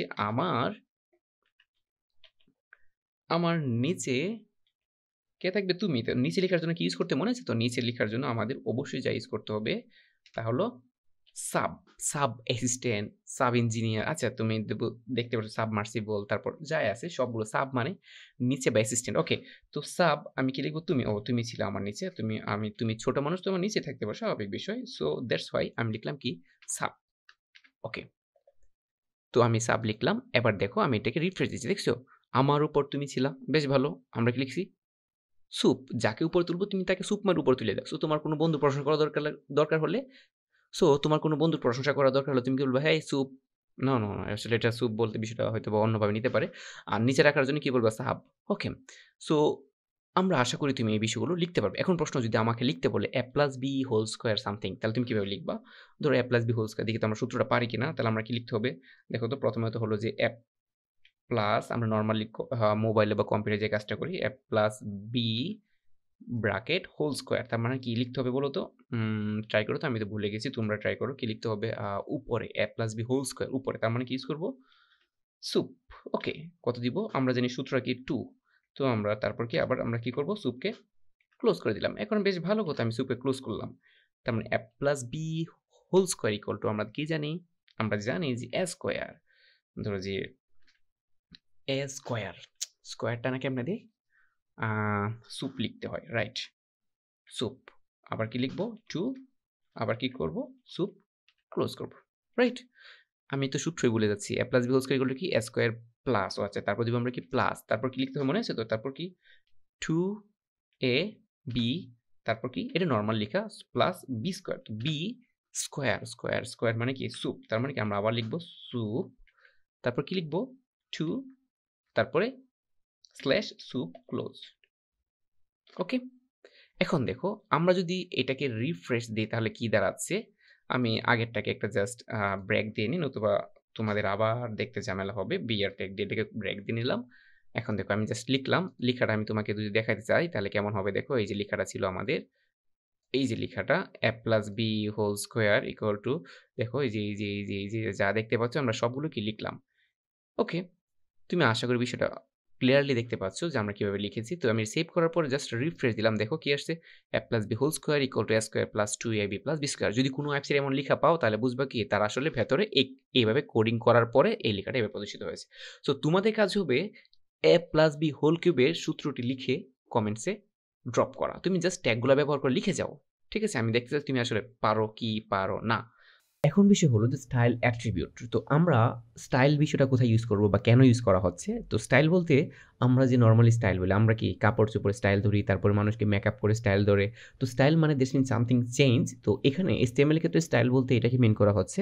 HTML কোনো টেক্সট বা সামথিং কোনো ব্যাকগ্রাউন্ড হতে পারে, সামথিং কোনো কিছু একটা পরিবর্তন। কি ধরনের পরিবর্তন? হতে পারে কালার পরিবর্তন, হতে পারে ব্যাকগ্রাউন্ড পরিবর্তন, হতে পারে টেক্সটের কোনো মুভমেন্টের পরিবর্তন। এই সবগুলো আমরা একটা অ্যাট্রিবিউটের মাধ্যমে করতে পারি। যদি তুমি অ্যাট্রিবিউটের মাধ্যমে করো তাহলে তাকে আমরা কি বলবো? Style attribute. ওকে, ওর অ্যাট্রিবিউট কীভাবে ইউজ করতে হয় সেই বিষয়ে কিন্তু আমরা অনেকবার বলেছি। সবসময় ট্যাগের ভেতরে অ্যাট্রিবিউট ঘোষণা করতে হয় এবং কোন ট্যাগের ভেতরে? স্টার ট্যাগের ভেতরে। দেখো, কোনো একটি টেক্সট বা HTML এলিমেন্টের স্টাইল সেট করার জন্য স্টাইল অ্যাট্রিবিউট ব্যবহার করা হয়। আর স্টাইল অ্যাট্রিবিউটের সিনট্যাক্সটা কি? আমরা স্টাইল কীভাবে ডিক্লেয়ার করব? ট্যাগ নেম, তারপর তোমাকে লিখতে হবে কি? দেখো, ট্যাগ নেমের পরে তুমি কি লিখবা? স্টাইল। তুমি কি স্টাইল করবা? দ্যাটস মিন আমি স্টাইল করতে চাচ্ছি। এখন প্রশ্ন, তুমি কি স্টাইল করবা? That's mean property. এটাকে বলা হচ্ছে প্রপার্টি। তো কি স্টাইল করবো আমরা? দেখো, নরমালি আমরা স্টাইল করি, যদি কালার স্টাইল করি তুমি প্রপার্টি জায়গায় লিখবা কি কালার, এখানে কুলন আছে কুলন থাকবে, তারপর কি ভ্যালুর জায়গায় তুমি কি দিবা? কি কালার করতে চাচ্ছ? রেড, গ্রিন, ইয়েলো, তুমি যে কালারটা বলবা সেটাই হবে। তুমি যদি এই নরমাল এটা দাও তাহলে সে কালার টেক্সটের কালার চেঞ্জ করবে। তুমি যদি বলো যে না আমি স্টাইল করবো, তুমি কি স্টাইল করবো? ব্যাকগ্রাউন্ডের কালার চেঞ্জ, তাহলে তুমি কি প্রপার্টি জায়গায় লিখতে হবে কি ব্যাকগ্রাউন্ড কালার, আর ভ্যালু কি দিবা? তুমি যে কালারটা পছন্দ করো। ওকে, ও মজার বিষয় হলো সিএসএস বিষয়ের ডিটেলস আমরা আমাদের ওয়েবসাইটে এবং আমাদের এই ইউটিউব চ্যানেলে স্টেপ বাই স্টেপ ধীরে ধীরে আলোচনা করবো। দ্যাটস মিন HTML-কে আরও গর্জিয়াস বা আরও কালারফুল এবং আরও সুন্দরভাবে ডিজাইন করার জন্য কি স্টাইল শিট বা CSS ইউজ করা হয়। ওকে, যত প্রিমিয়াম লুকিং যত সুন্দর করতে চাও, তোমাকে যদি সহজ ভাষায় বলতে চাই তাহলে হবে ধরো যে HTML তোমার বডির কঙ্কালের নেই, আর CSS হলো তোমার চামড়ার নেই। কঙ্কাল তো অবশ্যই চামড়ার নিচে আছে, কিন্তু ময়দা যে আমরা মারি এটা কোথায় মারা হয়? চামড়ায়, কঙ্কালে না। সো CSS হলো সেই মানে চামড়ার নেই বা ময়দা মারার জায়গার নেই কাজ করে। ওকে, আচ্ছা, তারপর দেখো কি লেখা আছে। CSS ভ্যালু টেক্সটের ফন্ট ফেস, তারপর ফন্ট কালার, ফন্ট সাইজ পরিবর্তনের জন্য কি স্টাইল অ্যাট্রিবিউটের মাধ্যমে বিভিন্ন প্রপার্টি যেমন font family, font size, colour এর মান সেট করে টেক্সটের font face, font colour, font size পরিবর্তন করা যায়। অর্থাৎ তুমি এই স্টাইল প্রপার্টিটা বা অ্যাট্রিবিউটটা ইউজ করে তুমি HTML একটা ট্যাগ ছিল আগে, দ্যাটস মিন HTML5 এর পূর্ববর্তী ভার্সনে ফন্ট নামক একটা ট্যাগ ছিল। এই font tag that's mean font ট্যাগই আলাদা একটা ছিল। ঠিক আছে, ফন্ট ট্যাগের যে ফাংশনগুলো ছিল কি, তুমি একটা ফ্যামিলি চেঞ্জ করবা, মানে তুমি যে ফন্টে লিখবা ওই ফন্ট মানে লেখার স্টাইল। অ্যাকচুয়ালি তুমি বিভিন্ন ধরনের লেখার ফন্ট থাকে না, যেমন সুতুনি থাকে, তারপরে তোমার টাইম রোমান্স থাকে, তারপরে কিলিব্রি আছে, তারপরে কালপুরুষ আছে, এগুলো হচ্ছে বিভিন্ন লেখার স্টাইল, দেখবা আঁকা বাঁকা বিভিন্ন লেখার ফরম্যাটে আর কি, এটাকে বলে ফন্ট। তো তুমি যদি ফন্ট ফ্যামিলি মানে কি, তুমি একটা ফন্টটা চেঞ্জ করতে চাচ্ছ। ফন্ট সাইজ মানে তুমি এটার সাইজ ছোটো বড়ো করতে চাচ্ছ, মানে টেক্সটের সাইজ ছোটো বড়ো করতে চাচ্ছ, কালার হলে কালার করবা, এমন অনেকগুলো তার অ্যাট্রিবিউট প্রপার্টি আছে। তো প্রপার্টিগুলো কী কী আছে তুমি দেখো, আমি যদি তোমাকে যদি প্রপার্টিগুলো দেখাতে চাই তাহলে দেখো, স্টাইল অ্যাট্রিবিউট ব্যবহার করে তুমি এই চেঞ্জগুলো অনেক সুন্দরভাবে করতে পারো। যেমন ব্যাকগ্রাউন্ড হাইফেন কালার, তুমি যদি প্রপার্টির জায়গায়, আমরা জানি কীভাবে স্টাইল লিখতে, স্টাইল ইকুয়াল প্রপার্টি তারপর কুলন কি ভ্যালু ছিল, তুমি যদি প্রপার্টির জায়গায় লিখো যে ব্যাকগ্রাউন্ড কালার, তারপর কি তুমি ব্যাকগ্রাউন্ড কালার চেঞ্জ করো, কুলনতে তুমি লিখবা কি তুমি যে কালার দেবে এটা হয়ে যাবে। আমরা এটা প্র্যাকটিক্যালি দেখার চেষ্টা করবো। ওকে, তারপর তুমি যদি যাও যে না আমি কালার করবো, তাহলে কালার যদি ইউজ করো তাহলে কী হবে? শুধুমাত্র টেক্সট কালার হবে। ওকে, তুমি ব্যাকগ্রাউন্ড কালার লিখো তাহলে কি টেক্সটের ব্যাকগ্রাউন্ডটা চেঞ্জ হয়ে যাবে। আর তুমি যদি শুধুমাত্র কালার লিখো প্রপার্টি জায়গায় তাহলে হবে কি শুধুমাত্র টেক্সটের কালারটা চেঞ্জ হবে। ওকে, তুমি যদি ফন্ট ফ্যামিলি দিয়ে তারপর কুলন দেওয়ার পর তুমি যে কোনো একটা লিখবা, টাইম রোমান্স লিখো, কিলিব্রি লিখো, আলজেরিয়ান লিখো, তারপরে তুমি সুতুনি লিখো, তাহলে কি সে অটোমেটিক ওই ফন্টেই ট্রান্সফার হয়ে যাবে। ওকে, এগুলো আমরা সব প্র্যাকটিক্যালি দেখানোর চেষ্টা করব। তারপর হলো কি ফন্ট সাইজ, তুমি যদি ফন্ট বড় করতে চাও তাহলে তুমি কি করবা? ফন্ট সাইজ অ্যাট্রিবিউটটা ইউজ করবা, তাহলে তুমি সাইজ 20, 30 যা দিবে সেই অনুযায়ী সে বড় হবে। আর অনেকগুলো তার অ্যাট্রিবিউট আছে কিন্তু। তারপর টেক্সট অ্যালাইন মানে টেক্সটকে যদি তুমি সাজাতে চাও তাহলে কি স্টাইল অ্যাট্রিবিউট ব্যবহার করে তুমি কি করতে পারবা, টেক্সটকে মুভমেন্ট করাইতে পারবা যে কোনো জায়গায় সেন্টার, লেফট অর রাইট, এগুলোর জন্য কি টেক্সট অ্যালাইন ইউজ করা হয়। এমন আরও তার কয়েকটা কি প্রপার্টি রয়েছে। ওকে, সো আমরা চেষ্টা করব এগুলো একটু প্র্যাকটিক্যাল দেখার জন্যে। এবং মজার বিষয় তোমাকে আরেকটা বিষয় বলে রাখি যে আমরা এই সেম কাজটা অ্যাট্রিবিউট বা দ্যাটস মিন স্টাইল অ্যাট্রিবিউট ছাড়া আমরা ফন্ট ট্যাগ দিয়েও করতে পারি। ক্লিয়ার বিষয়টা? ফন্ট ট্যাগ, তো ফন্ট ট্যাগ কি, এটা দেখো লেখা আছে কি নট সাপোর্টেড ইন HTML5, মানে লেটেস্ট যে HTML সিস্টেমটা আছে এখানে কি HTML5 এর ক্ষেত্রে ফন্ট ট্যাগটা ইউজ করা হচ্ছে না, এটা কি স্টাইল দিয়েই রিপ্লেস করা হচ্ছে অথবা CSS প্রপার্টি দিয়ে কাজটা করা হচ্ছে। তো এখনও কিন্তু HTML এ ফন্ট ট্যাগ ব্যবহারের ক্ষেত্রে প্রায়ই প্রশ্ন করা হয় যে ফন্ট ট্যাগের সিনট্যাক্সটা কি। ফন্ট ট্যাগের সিনট্যাক্সটা হলো, তুমি ফন্ট ট্যাগ, ওপেনিং ট্যাগ আছে দেখো, তুমি এখানে ভালো করে দেখতে পাচ্ছ ওপেনিং ট্যাগে যে ফন্ট শুরু হচ্ছে, আর এই যে তিনটা দেখছো না, সাইজ, কালার, ফেস, এই তিনটা হলো ফন্ট ট্যাগের অ্যাট্রিবিউট। ঠিক আছে, তারপর তুমি ফন্ট ক্লোজ করবা। ফন্ট একটি কন্টেইনার ট্যাগ, ঠিক আছে, তার অ্যাট্রিবিউট কয়টা তাহলে দেখতে পাচ্ছ? তিনটা। তোমাদের প্রায় এমসিকিউতে প্রশ্ন করো, আমি দেখি যে ফন্ট ট্যাগের অ্যাট্রিবিউট কয়টি বা কী কী, সাইজ, কালার এবং ফেস। তার মানে কি, ফেস বলতে তুমি এই যে ফন্ট চেঞ্জ, বিভিন্ন ধরনের ফেস মানে ফন্ট আছে না, সুতুনি, টাইম রোমান্স, এইগুলা যেগুলো স্টাইল অ্যাট্রিবিউটের মাধ্যমে যদি আমরা করতে চাই তাহলে কি লিখতে হবে, ফন্ট স্টাইল। ওকে, এগুলো আমরা সব প্র্যাকটিক্যালি দেখবো, তুমি জাস্ট ওয়েট করো। যেমন আমি তোমাকে দেখাচ্ছি, এটার একটা ইউজ যদি তোমাকে দেখাই, ফন্ট সাইজ, তুমি যে সাইজ লিখবা তাহলে কি 10, তাহলে সে 10 সাইজ বড় করবে। কালার যদি ব্লু লিখো তাহলে লেখাটাকে সে করবে ব্লু করবে। এবং তুমি যদি ফেস মানে টাইম রোমান্স দাও তাহলে সে কি টাইম রোমান্স ফন্টে এই কন্টেন্ট লেখাটাকে দেখাবে। তারপর কি ফন্ট ক্লোজ করে দিবা। তার মানে তুমি কতভাবে কালার করতে পারো বলো তো? তুমি দুইভাবে কালার করতে, এক হলো কি অ্যাট্রিবিউট ব্যবহার করে, আরটা হলো কি সরাসরি ফন্ট ট্যাগ ব্যবহার করে। তো আমরা কোন অ্যাট্রিবিউট ব্যবহার করে কাজ করতে পারি? স্টাইল অ্যাট্রিবিউট ব্যবহার করে। ওকে, দেখো আমরা স্টাইলে যদি চলে যাই, আমরা সরাসরি কোডিংয়ে ফিরে যাই, তাহলে তুমি বিষয়টা ক্লিয়ার হবে। আমি সবগুলো বিষয় তোমাকে ডিটেলস আলোচনা করে বলতেছি। তো দেখো আমরা কিভাবে নোটপ্যাড ওপেন করবো মনে আছে তো? আমরা জাস্ট সার্চ বাটনে যাব, আমরা জাস্ট লিখবো কি নোটপ্যাড। তো আমি যেহেতু নোটপ্যাডে, তোমরা এটাতে লিখবা, চাপ দিলে এটা চলে আসবে তোমাদের কলেজের যে ল্যাপটপগুলো থাকবে বা পিসিগুলো থাকবে, ওইখানে নোটপ্যাড দিলে ওপেন হয়ে যায়। সো আমি কি করবো এখন, নোটপ্যাড প্লাস প্লাস লিখবো। ওকে, নোটপ্যাড প্লাস প্লাস ওপেন হলো। ওপেন হওয়ার পরে দেখো এখানে যে কালারটা তুমি দেখতে পাচ্ছ, এই কালারটা হলো অ্যাকচুয়ালি আমার ব্যাকগ্রাউন্ড, জাস্ট এটা আমার নোটপ্যাডের কালার এমন, সো তোমাদের কালারটা এমন নাও হতে পারে। ওকে, দেখো আমরা অ্যাকচুয়ালি কী করবো মনে আছে তো? আমাদের কাজ ছিল যে আমরা কোডটা লিখবো। কোডটা কীভাবে লিখবো মনে আছে তো? প্রথমে কোড লেখার জন্য HTML এর জন্য কী লিখতে হয়, আবার একটা রিমাইন্ডার দাও। প্রথমে আমাদের কী লিখতে হয়, HTML। আমরা HTML লিখলাম এবং আমরা কি করবো বলতো পরে? তারপরে কাজ হলো আমাদের কি, বডি লিখলেই হবে। আপাতত আমরা বডি লিখে দিচ্ছি, আমরা আর অন্য কিছু ইউজ করতে চাচ্ছি না। ওকে, বডি লিখলাম আমরা। তারপর কি আমি খুব ধীরে ধীরে লিখতেছি যেন তুমি সহজে বুঝতে পারো আমরা কী করবো। তারপরে বডিটাকে ক্লোজ করলাম। ওকে, বডি ক্লোজ করলাম। তারপর আমাদের আবার কী করতে হবে বলো তো? আমাদের আর বাকি আছে কি, HTML ক্লোজ করতে হবে। HTML আমি ক্লোজ করলাম। এখন দেখো আমি জাস্ট এখানে একটা টেক্সট লিখলাম। আমরা জানি নর্মালি কি প্যারাগ্রাফ ট্যাগ লিখে আমরা কোনো কিছুকে সাইজ করতে পারি। ধরো যে আমি এখানে লিখলাম যে হ্যাঁ একটা প্যারাগ্রাফ লিখি, যে প্যারাগ্রাফ ট্যাগ নিচ্ছি। প্যারাগ্রাফ ট্যাগটা কোনটা মনে আছে তো? প্যারাগ্রাফ ট্যাগের জন্য কোন ট্যাগ লিখতে হয় না, পি। ওকে, পি। তারপর লিখলাম কি, হ্যাঁ আমরা লিখলাম যে হ্যাঁ দিস ইজ EICT।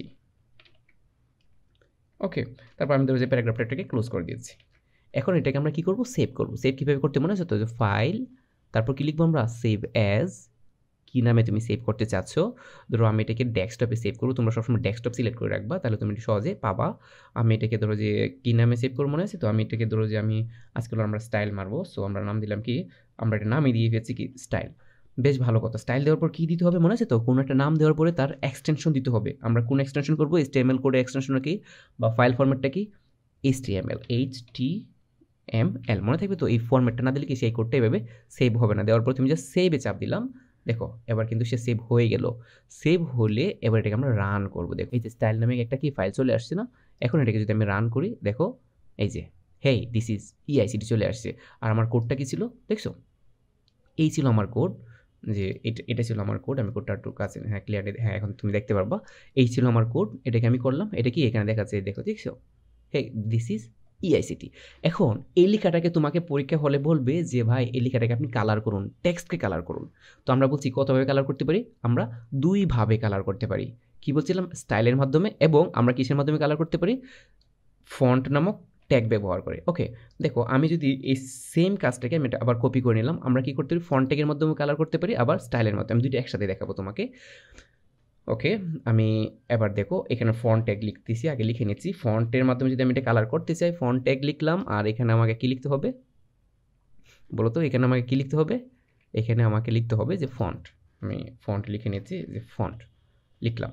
প্রসেস হলো যে সেভ দিলাম। এবার আমরা কি করবো, যে রিফ্রেশ দিলাম। দেখো দুইটা লেখা আসছে, কিন্তু এটা পি, এটা জাস্ট নর্মাল কাজ করতেছে। কিন্তু তোমাকে কি বলছি, কালার করতে হবে। দুইটা লেখাকে আমাকে কি করে দাও, টেক্সটের কালার কি হবে, আর রেড হবে। তাহলে কিভাবে করবো দেখো তো? আমি যদি স্টাইল দিয়ে করতে চাই তাহলে কি লিখতে হবে দেখছো? স্টাইল কি ছিল, একটা অ্যাট্রিবিউট। তাহলে লিখতে হবে কি, STYLE স্টাইল, তারপর কি মনে আছে তো, ইকুয়াল, তারপর তোমার কি দিতে হবে, টার্ম, তোমার কি কোলন দিতে হবে, রাইট? তোমার আগে আমরা ডাবল কোটেশন দিলাম, দেওয়ার পর আমি স্টাইল করবো। কি স্টাইল করবো? তোমাকে বলছি কালার, কালার স্টাইল করবা। কালার জন্য তুমি কি দিবা? তারপর কালার হলো কি, CSS প্রপার্টি লিখলাম, দেওয়ার পর কুলন দিতে হবে। কুলন দিয়ে তুমি কি কালার করবো বলো তো? তুমি রেড, আমি লিখলাম কি, রেড। দেখো আমি রেড দিলাম।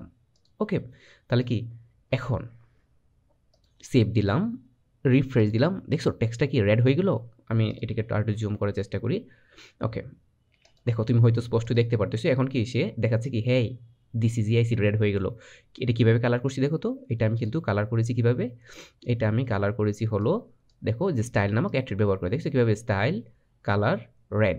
এখানে যে স্টাইল দেখতে পাচ্ছ না, স্টাইল ছিল তার অ্যাট্রিবিউট, কালার ছিল তার CSS প্রপার্টি, এবং এই যে রেড লিখলাম না, এটা ছিল কি, ভ্যালু। আমরা যে কিছুক্ষণ আগে ভিডিওতে বলেছি, তুমি চাইলে একটু একটু ব্যাকে যাও, ব্যাকে গিয়ে দেখো যে স্টাইল অ্যাট্রিবিউট লেখারটা নিয়মটা কেমন ছিল। স্টাইলের পর লিখতে হবে কি, প্রপার্টি, দেন তারপর লিখতে হবে কি, ভ্যালু। এখানে কালার ছিল কি আমার প্রপার্টি, রেড ছিল তার ভ্যালু। এখন ফন্ট ট্যাগ ব্যবহার করে তুমি কাজটা করতে পারো। আমরা ফন্ট লিখলাম, লিখার পরে ফন্ট ব্যবহার করার যে নিয়মটা কি, সহজ হিসাব হলো যে তুমি ট্যাগ ইউজ করবা, এবং তার ভেতরে শুধুমাত্র তুমি কালার লিখবা। কালার লিখার পরে তুমি ইকুয়াল দিবা, দেওয়ার পর তুমি জাস্ট কুলন দিয়ে, সরি ডাবল কোটেশন দিয়ে তুমি বলে দিবা তুমি কি করবা, রেড করবা। ওকে, সেভ দিলা। দেখো সেভ দেওয়ার পরে কি, এটা কি রেড করে ফেলছে। তার মানে তুমি রেড করতে পারো কি, দুইভাবেই। তুমি দেখছো তো আগেরটা কি করছি আমরা, দেখো শুধুমাত্র স্টাইল অ্যাট্রিবিউট ব্যবহার করে তুমি এভাবে যে কোনো ট্যাগের ভেতরে লিখলে কি, সেটা টেক্সটটাকে কালার করে ফেলতে পারবা। যে কোনো ট্যাগের ভেতরে তুমি style equal colour colon red মারলে কি শেষ হয়ে যাচ্ছে। আবার তুমি যদি ফন্ট ট্যাগ করতে চাও, তাহলে ট্যাগের ভেতরে কি তোমাকে আবার ওই ট্যাগটাকে লিখতে হয়। এটা কি বহুত প্যারা। আর এই জন্য HTML5 কি এই ফন্ট ট্যাগটাকে হাওয়া করে দিয়েছে। ওকে, তো তুমি কালার করছো, দেখছো ফন্ট ট্যাগ ব্যবহার করে যদি কালার করতে চাও, তোমার যেটা ইচ্ছে তুমি ইউজ করতে পারো। তো আমার সাজেশন হলো কি, তুমি স্টাইল ইউজ করো, দ্যাটস দ্য বেটার অপশন। ওকে, তাহলে স্টাইলে কীভাবে করবো, কালার ইকুয়াল শুধু রেড, মানে এতটুকু অংশই দিলে হয়, মাঝখানে শুধু ইকুয়ালটা দিয়ে সাইজ করলেই হয়ে যায়। ওকে, এখন তোমার ইচ্ছে হলো যে না, আমি এটার সম্পূর্ণ একটা ব্যাকগ্রাউন্ড চেঞ্জ করতে, আমার যে হে দিস ইজ ইআইসি আছে না, এটাকে আমি ব্যাকগ্রাউন্ড কালার চেঞ্জ করতে চাই। তাহলে তুমি কি করবা? এটা যদি ব্যাকগ্রাউন্ড কালার চেঞ্জ করতে চাও, তাহলে তোমার কি করতে হবে? এখানে কোনো অপশন আছে না। তো এখন বিষয় হলো, যদি তুমি এটাকে আরও কালার চেঞ্জ করতে চাও, ধরো যে তুমি এখানে তোমার মন চাইছে তুমি গ্রিন দিবা, তুমি গ্রিন লাভার। ওকে, তুমি জাস্ট এখানে গ্রিন লিখলা, আমরা ধরো যে গ্রিন লিখলাম, দেখো জাস্ট সেভ দিলা। এখানে কি দেখো উপরটা গ্রিন হয়ে গেল। তুমি যদি বলো না আমি এখানে কালার জায়গা, তুমি কি দিবা, ধরো যে তুমি ব্লু লাভার, তো তুমি লিখলে কি ব্লু, লেখার পর আমরা সেভ দিলাম। সেভ দেওয়ার পর জাস্ট দেখো রিফ্রেশ দিচ্ছে কি ব্লু হয়ে যাচ্ছে। তার মানে কি তুমি টেক্সট যে কোনো কালার কি চেঞ্জ করতে পারো কয়ভাবে, দুইভাবে। ওকে, তোমার যদি মনে হয় যে আমি ব্যাকগ্রাউন্ড কালারটা চেঞ্জ করবো, CSS প্রপার্টি বলতেছে যে কোনো টেক্সটের ব্যাকগ্রাউন্ড, তুমি টেক্সটের ব্যাকগ্রাউন্ড চেঞ্জ করতে চাও, তাহলে তুমি কি লিখবা মনে আছে তো? আমাদের লিখতে হবে যে কি, যে ব্যাকগ্রাউন্ড কালার। দেখো এখানে অলরেডি তোমাকে সাজেশন করে দিচ্ছে, যে আমরা লিখে দিলাম, এটা লিখতে যেতে আমাদের একটু ঝামেলা হচ্ছে। আচ্ছা, আরে বড় হয়ে যাচ্ছে। ওকে, দেখো লেখা আছে কি, ব্যাকগ্রাউন্ড কালার, পাইছো? তো ব্যাকগ্রাউন্ড কালার দিলাম। আমাদের এখানে কি সিস্টেমটা ছিল মনে আছে তো? এটা তো অফ করা যাবে না, এটা অফ করলে তো শেষ। তোমাকে এখানে ইউজ করতে হবে সেমিকোলন, তারপর কি ব্যাকগ্রাউন্ড কালার কি দিবা তুমি বলো তো? ব্যাকগ্রাউন্ড কালার হলো আমাদের হলো যে এটা ব্যাকগ্রাউন্ড কালার দিলাম আমরা রেড। ওকে, দেওয়ার পর এবার এটাকে অফ করলাম। দেখো এবার কি দাঁড়াচ্ছে, এবার সম্পূর্ণটা লিখার পেছনে কি একটা ব্যাকগ্রাউন্ড চলে এসে, দেখছো হেই দিস ইজ ইআইসিটি। তার মানে দেখছো CSS কত মজার, মানে স্টাইল প্রপার্টি। তুমি লিখলো কি, স্টাইল ইকুয়াল লিখবা, কালার করলা, কি কালার করবা, গ্রিন কালার করলা, গ্রিন হলো, তারপর এটা সেমিকোলন দিতে হবে, কারণ কি কোটেশনের ভিতরে সবাইকে লিখতে হবে। তোমার যতগুলো প্রপার্টি মন চায় তুমি সবগুলো কি লিখতে পারবা। ওকে, তারপর কি ব্যাকগ্রাউন্ড কালার চেঞ্জ করতে চাচ্ছ, ব্যাকগ্রাউন্ড কালার দিলে কি রেড হয়ে গেল। আচ্ছা, এখন প্রশ্ন হলো যে আমরা বিভিন্ন ধরনের ফন্ট লিখতে চাই, পরীক্ষা হলে প্রায় এটা আসে যে অমুক ফন্টে লিখো। তাহলে তুমি কি করবা, ফন্ট ট্যাগ নিলা, নেওয়ার পরে তুমি কি করতে বলছিলাম মনে আছে তো? আমরা ফন্ট চেঞ্জ করতে পারি এখানে ফ্যামিলি নামক লিখে, যেমন তুমি যদি লিখো যে ফন্ট ট্যাগ ইউজ করো, তাহলে তোমাকে লিখতে হবে ফেস ইকুয়াল, তুমি লিখবা যে কি তুমি কি কাজ করতে চাও, তুমি লিখলে কি ফেস ইকুয়াল, তারপর তুমি এটার ভেতরে তোমার যা ইচ্ছে তাই তুমি লিখলা। দেখো এখানে তুমি লিখবা তুমি যে ফন্টে লিখতে চাও। ফন্ট ট্যাগ ব্যবহার করে যদি তুমি এই লেখার স্টাইল চেঞ্জ করতে চাও, তাহলে তোমাকে লিখতে হবে কি ফেস। আর যদি তুমি স্টাইল অ্যাট্রিবিউট ইউজ করো, তাহলে তোমার কি করতে হবে, তোমার এখানে কিছু করতে হবে না, তোমার আলাদা একটা অ্যাট্রিবিউট ইউজ করতে হবে। নাম কি মনে আছে তো? তার নামই ছিল কি ফন্ট ফ্যামিলি। তো তুমি ইউজ করবে কি ফন্ট ফ্যামিলি। তো ফন্ট ফ্যামিলি যদি আমরা ইউজ করি, তো ফন্ট ফ্যামিলি দেওয়ার পরে তোমার কি দিতে হবে, কোলন দিতে হবে, তুমি কোন ফ্যামিলি। ওকে, এখন তোমার যদি ফন্ট বিষয়টা বুঝতে অসুবিধা হয়, তাহলে তোমাকে আমি মাইক্রোসফট ওয়ার্ড দেখাই, তাহলে তুমি বিষয়টা ভালোভাবে বুঝতে পারবা। ধরো যে আমরা অথবা আমি তোমাকে গুগলে দেখাই যে আমরা কী কী ফন্ট পাই। ফন্ট, তো তোমারটা কথাই ধরো তোমারটা লেখা লিখতে ছিল যে hello Rahima, I love you, মন ছিল খুব ভালোবাসো তাকে, হঠাৎ করে মনে হলো। এখন এই যে টেক্সটটা দেখছো, এই টেক্সটটা কোন ফন্টে আছে দেখছো, এখানে কি লেখা, এই যে এইটার নাম হচ্ছে যে ফন্ট, দেখছো আমি এখানে জাস্ট কার্সরটা নিলাম, কি দেখাচ্ছে দেখছো যে ফন্ট লেখা আছে অলরেডি, এইটার নাম হচ্ছে ফন্ট। আমরা যখন এই যে আমরা যখন ধরো যে আমি এটাকে যদি এটা তো আরও এইদিকে নেই, তাহলে তুমি ভালোভাবে বুঝতে পারবা যে ফন্ট, আমি যদি ফন্টটা এটা মার্ক করে দিলাম, আমি দেখো এখানে আমি এখানে নিলাম, দেখো বিভিন্ন ধরনের ফন্ট দেখাচ্ছে না, ইম্প্যাক্ট দিলে কি দেখো লেখা চেঞ্জ হয়ে যাচ্ছে না, এটাকে বলে ফন্ট।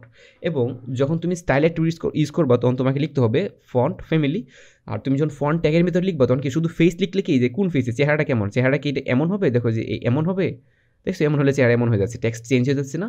এই যে তারপর ইম্প্যাক্ট, তো ইম্প্যাক্ট দিলে ইম্প্যাক্টের মতো কাছে, ইম্প্যাক্ট আমার খুব প্রিয় একটা কালার। ওকে, মানে ফন্ট। তারপর দেখো রোবটু শারেপ দিলে কি এমন হয়ে যাচ্ছে। তো আমরা যদি ইম্প্যাক্ট দিই তাহলে কেমন আসছে, এমন আসতেছে না। সো এখন দেখি আমরা আমাদের HTML ওই টেক্সটকে আমরা সাইজ করতে পারি কিনা সামহাইভাবে। আমি আশা করি তুমি এটা বুঝতে পারছো যে ফন্ট বিষয়টা আসলে কি। ওকে, তাহলে আমি কি বলছিলাম বলো তো, ওরা নামটা কি দিয়েছে বলো তো, ধরো নাম দিচ্ছে তার কি ইম্প্যাক্ট। ওকে, আমরা ইম্প্যাক্ট দিলাম, দেখো ইম্প্যাক্ট দিলাম, দেওয়ার পর সেভ দিলাম, দেওয়ার পরে আমরা এটা মিনিমাইজ করে আমরা আমাদের স্টাইলে ফিরে আসি। আমরা দেখছো ইম্প্যাক্ট হয়ে গেছে, কিন্তু দেখছো ওইখানে ইম্প্যাক্টে যেমন ছিল, তার মানে আমরা এবার কীভাবে করছি দেখছো, ফন্ট ট্যাগ নিলাম, ফেস ইকুয়াল টু কি ইম্প্যাক্ট দিলে কি সে ইম্প্যাক্ট হয়ে যাচ্ছে। তোমার প্রশ্নে যেটা উল্লেখ থাকবে তুমি জাস্ট এটা দিবা, তার মানে কি লেখা স্টাইল চেঞ্জ হয়ে যাচ্ছে, রাইট। আবার তুমি দেখো এখানে যদি আমরা পপিন্স, এখানে যদি আমরা কি করি, এখানে যদি আমরা ধরো যে সিমিলারলি আমরা যদি লিখি যে এটাও কি করো তুমি, এটা আমাদের ইম্প্যাক্ট করে দাও। দেখো আমি যদি এটাকে সেভ দিই, দেখো এবার কি এইটাও চেঞ্জ হয়ে যাচ্ছে, রাইট। তুমি এইভাবে যে কোনো ধরনের চেঞ্জ করতে পারো কোন ট্যাগের মাধ্যমে, দুইটা ফন্ট ট্যাগের মাধ্যমে এবং কি স্টাইল অ্যাট্রিবিউট ব্যবহার করার মাধ্যমে, সেম কাজ। জাস্ট তোমার এটা মাথায় রাখতে হবে কোনটা কীভাবে ঘোষণা করতে হয়। স্টাইলের নিয়মটা হলো কি style equal font family equal টি লিখতে হবে, তুমি কি ফ্যামিলি দিবা। আর তুমি যদি কালার করতে চাও তাহলে লিখবা কি কালার ইকুয়ালিটি দিবা। তুমি যদি ব্যাকগ্রাউন্ড কালার লিখতে চাও তাহলে বাকি ব্যাকগ্রাউন্ড কালার দিয়ে তুমি যে ব্যাকগ্রাউন্ড কালারটা করতেছো এটা তার কি টেক্সটের ব্যাকগ্রাউন্ড হবে। আর ফন্ট ট্যাগের মাধ্যমে তুমি কি করতে পারো, ফন্ট ফেস দিয়ে তুমি কি করতে পারো, যে লেখার যে এই ফন্টটা চেঞ্জ করতে পারবা। কালার করতে গেলে তুমি কি কালার ট্যাগ অ্যাট্রিবিউট লিখলে হয়ে যাবে। আর যদি তুমি তার সাইজ বড় করতে চাও, তোমার মনে চাইছে না এটা সাইজ বড় করতে হবে, কোনো টেক্সট পরীক্ষা যদি আসে কোনো সাইজ বড় করতে, তাহলে তুমি কি করবা, দেখো সাইজ জেড ইকুয়াল লিখে তুমি জাস্ট সাইজ ধরো যে আমরা কত দিচ্ছি। ওকে, আমি আশা করি তুমি স্টাইল করার বিষয়টা তুমি অবশ্যই সুন্দরভাবে বুঝতে পারছো। তারপর যদি সমস্যা হয় আমাদের এখানে কমেন্টস করো অথবা গ্রুপে এসে শেয়ার করো তোমার বিষয়টা। একাদশ দ্বাদশ শ্রেণীর জন্য ইমেজ ট্যাগ জানার জন্য তোমাকে কী কী জানতে হবে সেই বিষয়গুলো আমি একটু ধারাবাহিকভাবে লেখার চেষ্টা করেছি। দেখো প্রথমত হলো যে তোমাকে জানতে হবে ইমেজ ট্যাগটা কি। ইমেজ একটা MT tag, image MT tag যার কোনো কি ক্লোজিং ট্যাগ নেই, যার ট্যাগটা হলো IMG। সে ওপেনিং ট্যাগে বা ওপেন ট্যাগ দিয়ে কী করতে পারে, সব কাজ সম্পন্ন করতে পারে। এই ইমেজ ট্যাগ ইউজ করার জন্য তোমাকে বাধ্যতামূলক কয়েকটা অ্যাট্রিবিউট ইউজ করতে হবে, ঠিক আছে। এর মধ্যে মোরওভার যারা আমরা ওয়েব ডেভেলপমেন্ট সেক্টরে থাকি তাদের জন্য হলো যে দুইটা বাধ্যতামূলক আমাদের ইউজ করতে হয়, একটা হলো সোর্স আর একটা হলো কি অল্টার, ঠিক আছে। তো তোমাদের ইন্টারমিডিয়েটের জন্য অল্টারটা বাধ্যতামূলক নয় বা তুমি এটা না ইউজ করলে চলবে, যদি প্রশ্নে উল্লেখ করে যে ALT বা অল্টারনেটিভ মানে ছবির বিকল্প কোনো লেখা প্রদর্শন করো তাহলে তোমাকে ইউজ করতে হবে। ওকে, এখন সোর্স কি, সোর্স একটা অ্যাট্রিবিউট, একটা ইমেজের একটা ইউনিক নাম থাকে, তোমাকে ওই নামটা তার এক্সটেনশন সহ বা ফরম্যাট সহ কী করতে হবে, এখানে লিখতে হবে। কীভাবে লিখতে হবে তা আমরা একটু পরে দেখতে পারবো। ওকে, আর অল্টার মানে ALT, এই অল্টার বলছে অল্টারনেটিভ থেকে আসছে মানে বিকল্প। এই ALT দ্বারা মিন করা হচ্ছে, ধরো তুমি নেট ইউজ করতেছো, তোমার নেট স্পিড খুবই বাজে, ধরো যে তোমার নেট স্পিড হলো 1 Mbps, তুমি একটা এই মুহূর্তে 5 MB 10 MBর একটা ইমেজ দেখতে চাচ্ছ, একটা ইমেজ দেওয়া হচ্ছে যে ইমেজটা 10 MB, মানে এটা দেখতে গেলে তোমাকে 10 মেগাবাইট লাগবে ইনস্ট্যান্ট। ওকে, কিন্তু এই 10 মেগাবাইট তো তুমি ঢুকতেই পাবা না, তোমার 5-6 সেকেন্ড সময় লাগবে। ওই মুহূর্তে ইন্টারনেট কী করবে, ছবিটা যতক্ষণ না তোমার ডাউনলোড হচ্ছে বা স্ক্রিনে যতক্ষণ না লোড না হচ্ছে ততক্ষণ পর্যন্ত ছবির এগেনস্টে একটা লেখা দেখাবে, যেটা ব্যাঙের ছবি বা কুকুরের ছবি নাকি বিড়ালের ছবি, লেখা থাকবে ডগ ইমেজ বা লেখা থাকবে হিউম্যান ইমেজ। সহজ বিষয় হলো তোমরা যখন ফ্রি ফেসবুক চালাইতা, মনে আছে কিনা জানি না, যারা চালাইছো অভিজ্ঞতা আছে তারাই বলতে পারবা, ইমেজের উপর লেখা থাকতো ইমেজ, বাট ছবিটা দেখা যেত না। যেই তুমি ডাটা অন করতা বা অ্যাকচুয়ালি যখন ডাটা তোমার মোবাইলে থাকতো বা পারমিশন তুমি অ্যাক্সেস করতা, তখন কী হইতো, ইমেজটা তুমি দেখতে পারতা। সো আমি বিষয়ে ডিটেলস কথা বলে ফেলেছি। তো এখন বিষয় হলো যে আমরা ইমেজের জন্য বাধ্যতামূলক ট্যাগ হলো সোর্স, এবং ছবির বিকল্প লেখার জন্য আমরা কি লিখব, ALT, মানে অল্টারনেটিভ বা ছবির বিকল্প লেখা প্রদর্শন। ওকে, এখন একটা ইমেজে আরও কিছু জিনিস থাকে, যেমন তুমি এটা ইমেজ কন্ট্রোল করতে হবে, জাস্ট মিন ইমেজের হাইট ওয়াইট বলে একটা বিষয় থাকে। তুমি হাইট যদি কন্ট্রোল করতে চাও, তাহলে এটার জন্য তোমাকে হাইট অ্যাট্রিবিউট আছে, ওই হাইট অ্যাট্রিবিউট তোমাকে ইউজ করতে হবে। এটা দিয়ে ছবি তুমি কতটুকু লম্বা হবে বা উচ্চতা কতটুকু হবে তুমি এটা কন্ট্রোল করতে পারো। এবং প্রশস্ততা, বা তুমি চাইলে এটা উইথ প্রশস্ত মানে কন্ট্রোল করতে পারো। তুমি যদি উইথ কন্ট্রোল করতে চাও, তাহলে তোমাকে উইথ লিখতে হবে তুমি কতটুকু পিক্সেল দিতে চাচ্ছ। ওকে, তারপর হলো অ্যালাইন। অ্যালাইন মানে সাজানো, তুমি ছবিটাকে কোন পাশে রাখবা। তোমার একটা ওয়েব পেজে ছবির মাঝখানে থাকতে পারে, লেফটে থাকতে পারে, রাইটে থাকতে পারে, ইভেন টপে থাকতে পারে, ইভেন বটমেও থাকতে পারে, বা একেবারে ফুললি সেন্টারেও থাকতে পারে। সো ওই লোকেশনগুলো সেট করার জন্য তুমি অ্যালাইন অ্যাট্রিবিউটটা ইউজ করতে পারো। ওকে, তারপর হলো বর্ডার।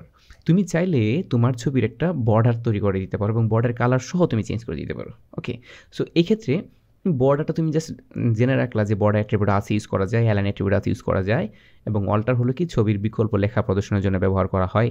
এবং অবশ্যই তোমাকে ইন্টারমিডিয়েটের জন্য যা লিখতে হবে কি, SRC। তোমাকে কিন্তু MCQতে প্রশ্ন করবে ইমেজের জন্য বাধ্যতামূলক অ্যাট্রিবিউট কোনটি, SRC। ওকে, এটা মাথায় রেখো।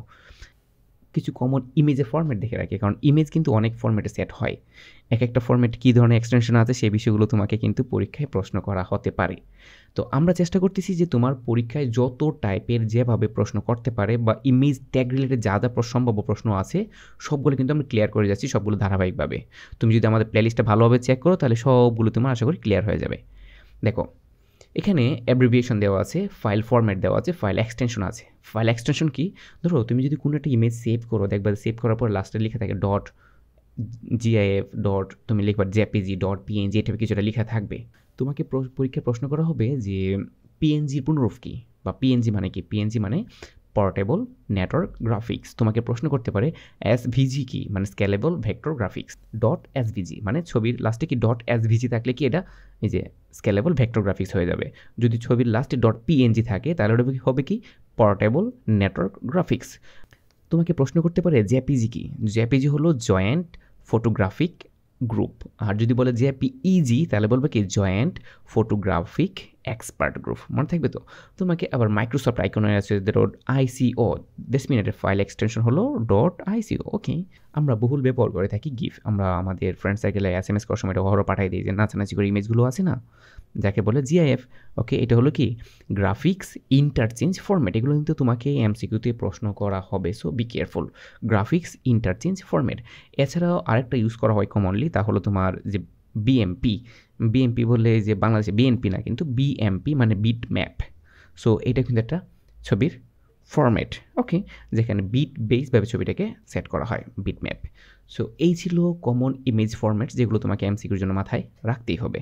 ধরো এবার আমরা একটা বিষয় দেখি যে প্র্যাকটিক্যালি আমরা কী করব। এই যে চান্দুকে দেখতে পারতেছি, ওই চান্দুকে পরীক্ষা তোমাকে প্রশ্ন করতে পারে write the HTML code for this image. তোমাকে এভাবে প্রশ্ন করবে যে এর HTML কোড লিখো। তো এটা HTML কোড লেখা তোমার দ্বারা সম্ভব না। কারণটা হলো একটা ইমেজের একটা ইউনিক নাম থাকতে হবে, যে অবশ্যই পরীক্ষা হলে নামটা দেওয়া থাকতে হবে, আদারওয়াইজ তুমি কখনো এর HTML কোড লিখতে পারবে না। এটার নাম দেওয়া থাকবে, যেমন frog.png। এই ছবিটার নাম হলো কি ফ্রগ, আমরা নাম দিচ্ছি frog.png। এবং তারা যদি তোমার হাইট ওয়াইট না দিয়ে থাকে তাহলে তো কোনো তুমি দিবা না, আর যদি দেওয়া থাকে তাহলে তোমাকে অবশ্যই হাইট উইথ ইউজ করতে হবে। ধরো এটা হাইট হলো 300 এবং উইথ হলো কত 600। এটা হাইট থাকবে মানে উচ্চতা থাকবে 300 পিক্সেল, আর উইথ থাকবে কত 600 পিক্সেল প্রশস্ততা। এখন এর HTML কোড লিখতে হবে। কি ব্যাঙের মতো এবার থাকা থাকলে হবে নাকি এটাকে সলভ করতে হবে? ওকে, এটা সলভ করার জন্য আমরা চলে যাচ্ছি হলো কোথায়, নোটপ্যাডে যাব, আমাদের HTML কোডগুলো লিখবো এবং এটাকে আমরা সাইজ করব। ওকে, তো চলো আমরা প্র্যাকটিক্যালি ফিরে যাই। ওকে, দেখো আমি এখানে আমাদের এই ব্যাঙের যে ছবিটা ছিল এটা যুক্ত করার জন্য HTML কোড লিখলাম। প্রথমে আমি লিখলাম কি HTML লিখতে হবে হেড, টাইটেল, তারপর হেড। এটা বাধ্যতামূলক সেকশন নয়, তুমি ইচ্ছা করে লিখবে, আদারওয়াইজ লিখবে না। ওকে, তারপর দেখো বডি, যাকে অবশ্যই তোমাকে লিখতে হবে, আমরা লিখলাম বডি। এবং আমরা ইমেজ যুক্ত করার জন্য যে বাধ্যতামূলক ট্যাগ তা ছিল কি ইমেজ। ওকে, এবং ইমেজ যুক্ত করার জন্য যে বাধ্যতামূলক অ্যাট্রিবিউট ছিল যা তোমাকে লিখতে হবে, তার নাম কি ছিল? সোর্স SRC ইকুয়াল ইমেজের নাম। তো আমাদের ইমেজ ছিল কি frog.png। এইটা যদি আমি সেভ করি, দেখো এটা যদি আমার সেভ করা হয়, সেভ করার পরে এটা জমা হচ্ছে কোথায়? এটা জমা হচ্ছে এখানে, দেখো এই যে এই ছিল আমার HTML ফাইল যা আমি সেভ করলাম মাত্র, আর এই ছিল আমার কি ইমেজটা। ওকে, এখন দেখো এটা যদি আমি ওপেন করি, তাহলে দেখো কেমন দেখাচ্ছে। এই যে এটার কি দেখো, এই ইমেজের কোনো হাইট উইথ কি ফিক্সড নাই, দেখো এখানে তার হাইট উইথ অনেক, এই যে দেখো এটা অনেক স্কেলেবল, মানে স্ক্রল করা যাচ্ছে। এখানে দেখো উপরে কি লেখা দেখছো? ইমেজ। এই যে উপরে ইমেজ লেখাটা, এইটাকে বলে হয়, এই যে উপরে ইমেজ লেখাটা দেখছো এটাকে বলো ট্যাব। এই ট্যাবে যদি কোনো লেখা দেখতে চাও তাহলে তোমাকে ওই টাইটেলের ভেতর তুমি যা লিখবা এখানে আসলে এই লেখাটা প্রদর্শন হবে। দেখো ভালো করে, এই টাইটেলের ভেতর তুমি যা লিখবা এখানে এসে তা প্রদর্শিত হবে। যেমন আমি যদি তোমাকে দেখাই যে ইভেন তুমি যদি এখানে শুধু জি লিখো, ধর আমি লিখলাম কি শুধু জি লেখার পর যদি আমি সেভ দিই, দেখবা যে এখানে এই লেখাটাও চেঞ্জ হয়ে যাচ্ছে, মানে এখানে, হ্যাঁ, মানে এটা হলো কি আমি টাইটেলে তুমি যা লিখবা এই যে ট্যাবটা আছে এখানে তার প্রদর্শিত হবে। ইভেন দেখো তুমি যদি, আমরা যদি ধরো যে ইউটিউবে যাই, দেখবা ইউটিউবে এখানে লিখে দেখা যাচ্ছে, দেখছো ইউটিউব, তার মানে হলো এই ট্যাবে আমরা চলে গেছি। ওকে, এখন দেখো আমার বিষয় হলো যে আমরা ইমেজটা লিখলাম, এটা কিন্তু আউট অফ কন্ট্রোল, এটা কিন্তু লিমিটের বাইরে, কিন্তু আমাদের প্রশ্ন উল্লেখ করেছিল এটা কি হাইট হবে 300, তার উইথ হবে কত 600। তাহলে আমরা কী করবো? কন্ট্রোল করতে হবে। এটাকে আমরা কেমনে কন্ট্রোল করি দেখো, আমরা এটা জানি যে আমাকে কি করতে হবে বলো তো, সেটা আমাদের যা করতে হবে, আমাদের আরও কয়েকটা অ্যাট্রিবিউট ইউজ করতে হবে। তো হাইটের জন্য আমাদের কী করতে, আমরা লিখলাম যে হাইট তুমি কত দিবা বলো তো? আমি জাস্ট এটাকে বড় করে নিই, এটা হাইট দিতে হচ্ছে হলো যে ধরো যে হাইট দেওয়া ছিল কত, মেবি 300, আমরা দিলাম 300, এবং এটার উইথ কত দিতে হবে, ধরো আমরা উইথ দিলাম হলো এটার 600। তাহলে তুমি বুঝতে পারবা এটা আসলে কি হচ্ছে। এটা উইথ হলো 600, আমরা দিলাম 600 এবং এটাকে আমরা দিলাম ক্লোজ করে।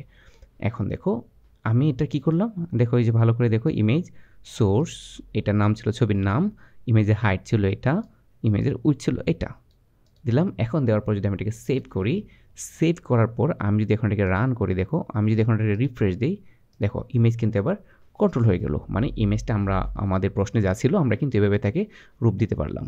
ক্লিয়ার বিষয়টা? এই ছিল ইমেজ যুক্ত করার HTML কোড। তাহলে দেখো এই ছিল আমার ইমেজ, আর এই ছিল আমার কি ইমেজের ট্যাগগুলো। ওকে, তো আশা করি তুমি বিষয়টা বুঝতে পারছো আমরা কীভাবে একটা ইমেজ যুক্ত করব। তো এখন যদি তোমাকে বলে যে ছবির বিকল্প কোনো লেখা প্রদর্শন, তাহলে তোমাকে কী করতে হবে? তুমি ছবির বিকল্প লেখা প্রদর্শনের জন্য তুমি কী করলা, যে এখানে একটা আরেকটা তুমি অ্যাট্রিবিউট ইউজ করবা, যে তার নাম দেবা কি ALT ইউজ করার পর তুমি যা লিখতে বলবে, প্রশ্ন যদি বলে যে লিখো তুমি দিস ইজ ফ্রগ ইমেজ, তুমি লিখবা দিস ইজ ফ্রগ ইমেজ। ওকে, ধরো যেটা দিলাম, আমরা দিলাম কি ALT, কিন্তু এখানে কিন্তু আমার ALT প্রদর্শিত হবে না। কেন প্রদর্শিত হবে না? আমি এটা লিখলাম। যদি তোমাকে কখনো প্রশ্ন বলে ছবির বিকল্প অমুক লেখা প্রদর্শন করো, তমুক লেখা, তাহলে তুমি কী করবা? এই ALT ইউজ করবা। যেমন আমি ইউজ করছি কি ফ্রগ ইমেজ। এই ফ্রগ ইমেজ কিন্তু আমার এখানে কাজ করবে না, কারণ ভাই আমি এটা নেটে কাজ করতেছি না, বা নেট কিন্তু আমাকে এটা দেখাচ্ছে না, বা তুমি কিন্তু ওয়েব ব্রাউজিং করে এটাকে দেখতে পাবো না। আমার এখানে নেট ছাড়াই এটা দেখানো যাচ্ছে, সো এটার মধ্যে ALT দিলেও যা, না দিলেও তা কোনো কাজ করবে না। কিন্তু যারা ওয়েব ডেভেলপার আমাদের কিন্তু অবশ্যই এটা দিতে হয়। ওকে, তো আমি আশা করি তুমি ইমেজ ভালো করে বুঝতে পারছো। তারপর যদি কোথাও কোনো সমস্যা হয় অবশ্যই তুমি আমাকে কমেন্টসে জানাবে, অথবা আমাদের গ্রুপে এসে নক করতে পারো। তো এই ক্ষেত্রে একটা বিষয় বলে রাখি, যে ইমেজ যুক্ত করার জন্য কম্পিউটারে আমাকে যে কাজটা করতে হচ্ছে, দেখো এই ফাইলটা আমি সেভ করছি, দেখো এই ফাইলটা আমি কোথায় সেভ করছি, দেখো সেভ অ্যাজ, আমি এটা সেভ করলাম ধরো যে এখানে, দেখো কি লেখা দেখছো ডেস্কটপে। এই ফাইলটা যে জায়গায় থাকবে এই ইমেজটা কিন্তু সেম জায়গায় থাকতে হবে। দেখো এই ডেস্কটপে আমি এটা সেভ করলাম, তো আমি এটা নাম দিই, একটা ভিন্ন নাম দিই, ধরো যে টিং টিং টিং টিং টিং টিং এটা নাম দিলাম। ওকে, এখন দেখো এইটা যে নাম দেওয়া আছে, কোথায় এই যে নতুন নাম দিলাম এটা, হ্যাঁ, এই যে এই নামটা এখানে যা আছে, দেখো এই নামটা যে আছে, এই ফাইলটা যে জায়গায় আছে ওই ইমেজটা কিন্তু একই জায়গায় থাকতে হবে, আদারওয়াইজ কিন্তু সে কখনোই অ্যাক্টিভ হবে না। যেমন আমি তোমাকে দেখাই, ধরো যে আমি একটা আলাদা একটা ফোল্ডার বানাই ফেলি, ধরো যে আমি একটা ফোল্ডার নিলাম, এই ফোল্ডারের নাম দিলাম যে সেটা নিয়ে ফোল্ডারে থাকুক, এখানে এটাকে আমরা নিয়ে আসি। ওকে, ইমেজটা কিন্তু নাই, কিন্তু এটার ভেতরে কি আছে দেখো তো, এটার ভেতরে কিন্তু এটা আছে। এখন এইটাকে যদি আমি ওপেন করি, দেখো ভালো করে, সে কিন্তু দেখো কি দেখাচ্ছে, একটা ইমেজ জায়গা তৈরি করতেছে। যেমন তুমি যখন এই কোডগুলো মোবাইলে করবা, দেখবা যেমন ব্ল্যাঙ্ক তৈরি হচ্ছে, মানে ইমেজের একটা ফ্রেম তৈরি হচ্ছে, বাট ইমেজটা দেখা যাচ্ছে না। তো এইটা কারণটা হলো যে ফোল্ডার ইমেজটা আছে ওই একই ফোল্ডার কি কোডটা নাই, অথবা যে ফোল্ডার কোড আছে ওই ফোল্ডারে কি ইমেজটা তোমার সংযুক্ত নাই। That's why. তো এখানে আমি কী করতে পারি, এখন দেখো এটা নাই, কিন্তু যেই আমি একই ফোল্ডার না থাকার কারণে এমনটা হয় না, কিন্তু এখানে কিন্তু ঠিকই দেখো এটা অন হচ্ছে, এটা দেখাচ্ছে। কারণটা কি? এটা দেখানোর কারণটা হলো যে এটা ডেস্কটপ একটা ফোল্ডারের মতো কাজ করতেছে, যেখানে কি ইমেজটা যে জায়গায় আছে এটা একই জায়গায় আছে, ওপেন করা আছে, কিন্তু এটা কি আলাদা ফোল্ডারে, এই জন্য কি এটা ওপেন করে এখানে ছবিটা নিতে পারে নাই। এখন এই ইমেজটাকে যদি আমি এখানে দেখো জাস্ট এখানে মুভ করে দিই, এবার দেখো এই চান্দুকে যদি আমি ওপেন করি, এখানে তো ইমেজটা চলে আসছে না। এখন দেখো এটা যদি ওপেন করি, এখানে ইমেজটা ওপেন হয়ে যাচ্ছে, কিন্তু ডেস্কটপে যে ইমেজটা ছিল, দেখো মজার বিষয় হলো এখানে একটা ইমেজটা না থাকার কারণে এই যে ফাইলটা, এই ফাইলটার মধ্যে যে ইমেজটা ছিল সে কিন্তু এবার হারিয়ে গেল। বুঝতে পারছেন বিষয়টা কী বলছি? সে কিন্তু চলে গেছে, কারণ কি সে এই ইমেজের কি অ্যাক্সেস পাচ্ছে না। সো তোমরা যারা মোবাইলে বা কম্পিউটারে করো তাহলে এই ক্ষেত্রে সতর্ক থাকতে হবে যে তোমাকে ইমেজ এবং ফাইলটা, যে ফাইলটা তুমি সেভ করলা কোডের, এটা একই জায়গায় থাকতে হবে, তাহলে তুমি ইমেজটা দেখতে পাবা। আদারওয়াইজ সে কী করতে পারবে না, অ্যাক্সেস পাবে না। এর কাজ করার আগে তোমাকে প্রথমে জানতে হবে এর ট্যাগগুলো কি। অ্যাঙ্কর ট্যাগের ট্যাগ হলো এ, যা একটি কন্টেনার ট্যাগ। কন্টেনার ট্যাগ হলো কি, যার ক্লোজিং ট্যাগ আছে, অর্থাৎ যার ক্লোজিং ট্যাগ নেই তাকে বলা হবে কি এমটি ট্যাগ, যার থাকবে তাকে বলা হবে কি কন্টেনার ট্যাগ। তার অ্যাট্রিবিউটগুলো তোমাকে জানতে হবে। তার অ্যাট্রিবিউটগুলো কি? তার অ্যাট্রিবিউটগুলো হলো, প্রথমত হলো তার বাধ্যতামূলক অ্যাট্রিবিউট HREF। তো তোমাকে পরীক্ষায় প্রশ্ন করতে পারে যে HREF এর পূর্ণরূপটা কি, যাকে বলা হয় হাইপারলিঙ্ক রেফারেন্স। এটা কিন্তু ভালো করে মাথায় রাখার চেষ্টা করবে, কারণ এগুলো এমসিকিউর কি পয়েন্ট। আমি কিন্তু প্রত্যেকটা ভিডিওর সব সময় বলে দিচ্ছি কোনটা কি পয়েন্ট এমসিকিউর জন্য, কোনটা কি কিসের জন্য। ওকে, HREF হলো কি লিঙ্ক ট্যাগের জন্য বাধ্যতামূলক অ্যাট্রিবিউট, যার পূর্ণরূপ হলো হাইপার লিঙ্ক রেফারেন্স। তারপর ডাবল কোটেশনের ভেতরে কি তোমার যে লিঙ্কটা প্রশ্নে দেওয়া থাকবে এটা আমাকে দিতে হবে। এছাড়াও আরও অনেক ধরনের অ্যাট্রিবিউট আছে এই অ্যাঙ্কর ট্যাগের, তোমাদের জন্য এটা জানা থাকলেই হবে। তবে রিসেন্টলি প্রায় একটা অ্যাট্রিবিউটের ব্যবহার অনেক বই দেখা যাচ্ছে, তা হলো কি টার্গেট। তোমাকে এমসিকিউতে প্রশ্ন করতে পারে যে তুমি যখন লিঙ্কে ক্লিক করবা, ওই লিঙ্কটা যদি একই পেজে ওপেন হয়, তুমি যে পেজে ছিলা, যে ব্রাউজারের যে পেজে ছিলা, যে ট্যাবে ছিল, এই ট্যাবে ওপেন হবে নাকি নিউ ট্যাবে ওপেন হবে, এটার উপর ভিত্তি করে আসলে টার্গেট অ্যাট্রিবিউটটাকে ব্যবহার করা হয়। টার্গেট যদি তুমি লিখো ব্ল্যাঙ্ক, তাহলে হবে কি নতুন একটা ট্যাবে এটা ওপেন হবে। ওকে, সো এই বিষয়টা আমরা প্র্যাকটিক্যালি দেখার চেষ্টা করবো, তাহলে বিষয়টা তুমি ক্লিয়ার হবে। ওকে, এখন চলো আমরা একটা প্রশ্নে ফিরে যাই। ধরো লেখা আছে প্রোফাইলে ক্লিক করলে ফেসবুকে যাওয়ার কোড লিখো। This is my Facebook profile. শুধুমাত্র প্রোফাইলে ক্লিক করলে তুমি কি করতে পারো, তোমার ফেসবুক প্রোফাইলে চলে যাবে বা ফেসবুকে যাবে, আর HTML কোড লিখো। এখানে যে বলা আছে ফেসবুক, পরীক্ষায় তোমাকে বলতে পারে যে ফেসবুকে যাওয়ার HTML কোড লিখো, তো লিঙ্কটা তোমাকে নিজ দায়িত্বে বানাতে হবে। তুমি লিখে দিবে কি www.facebook.com। ওকে, মানে লিঙ্কের মধ্যে বা URL এর জায়গায় তুমি এটা লিখে দিবা। আর যদি লিঙ্ক দেওয়া থাকে তাহলে তুমি কি ওই লিঙ্কটাকেই জাস্ট সুন্দর করে হুবু লিখে দিবা।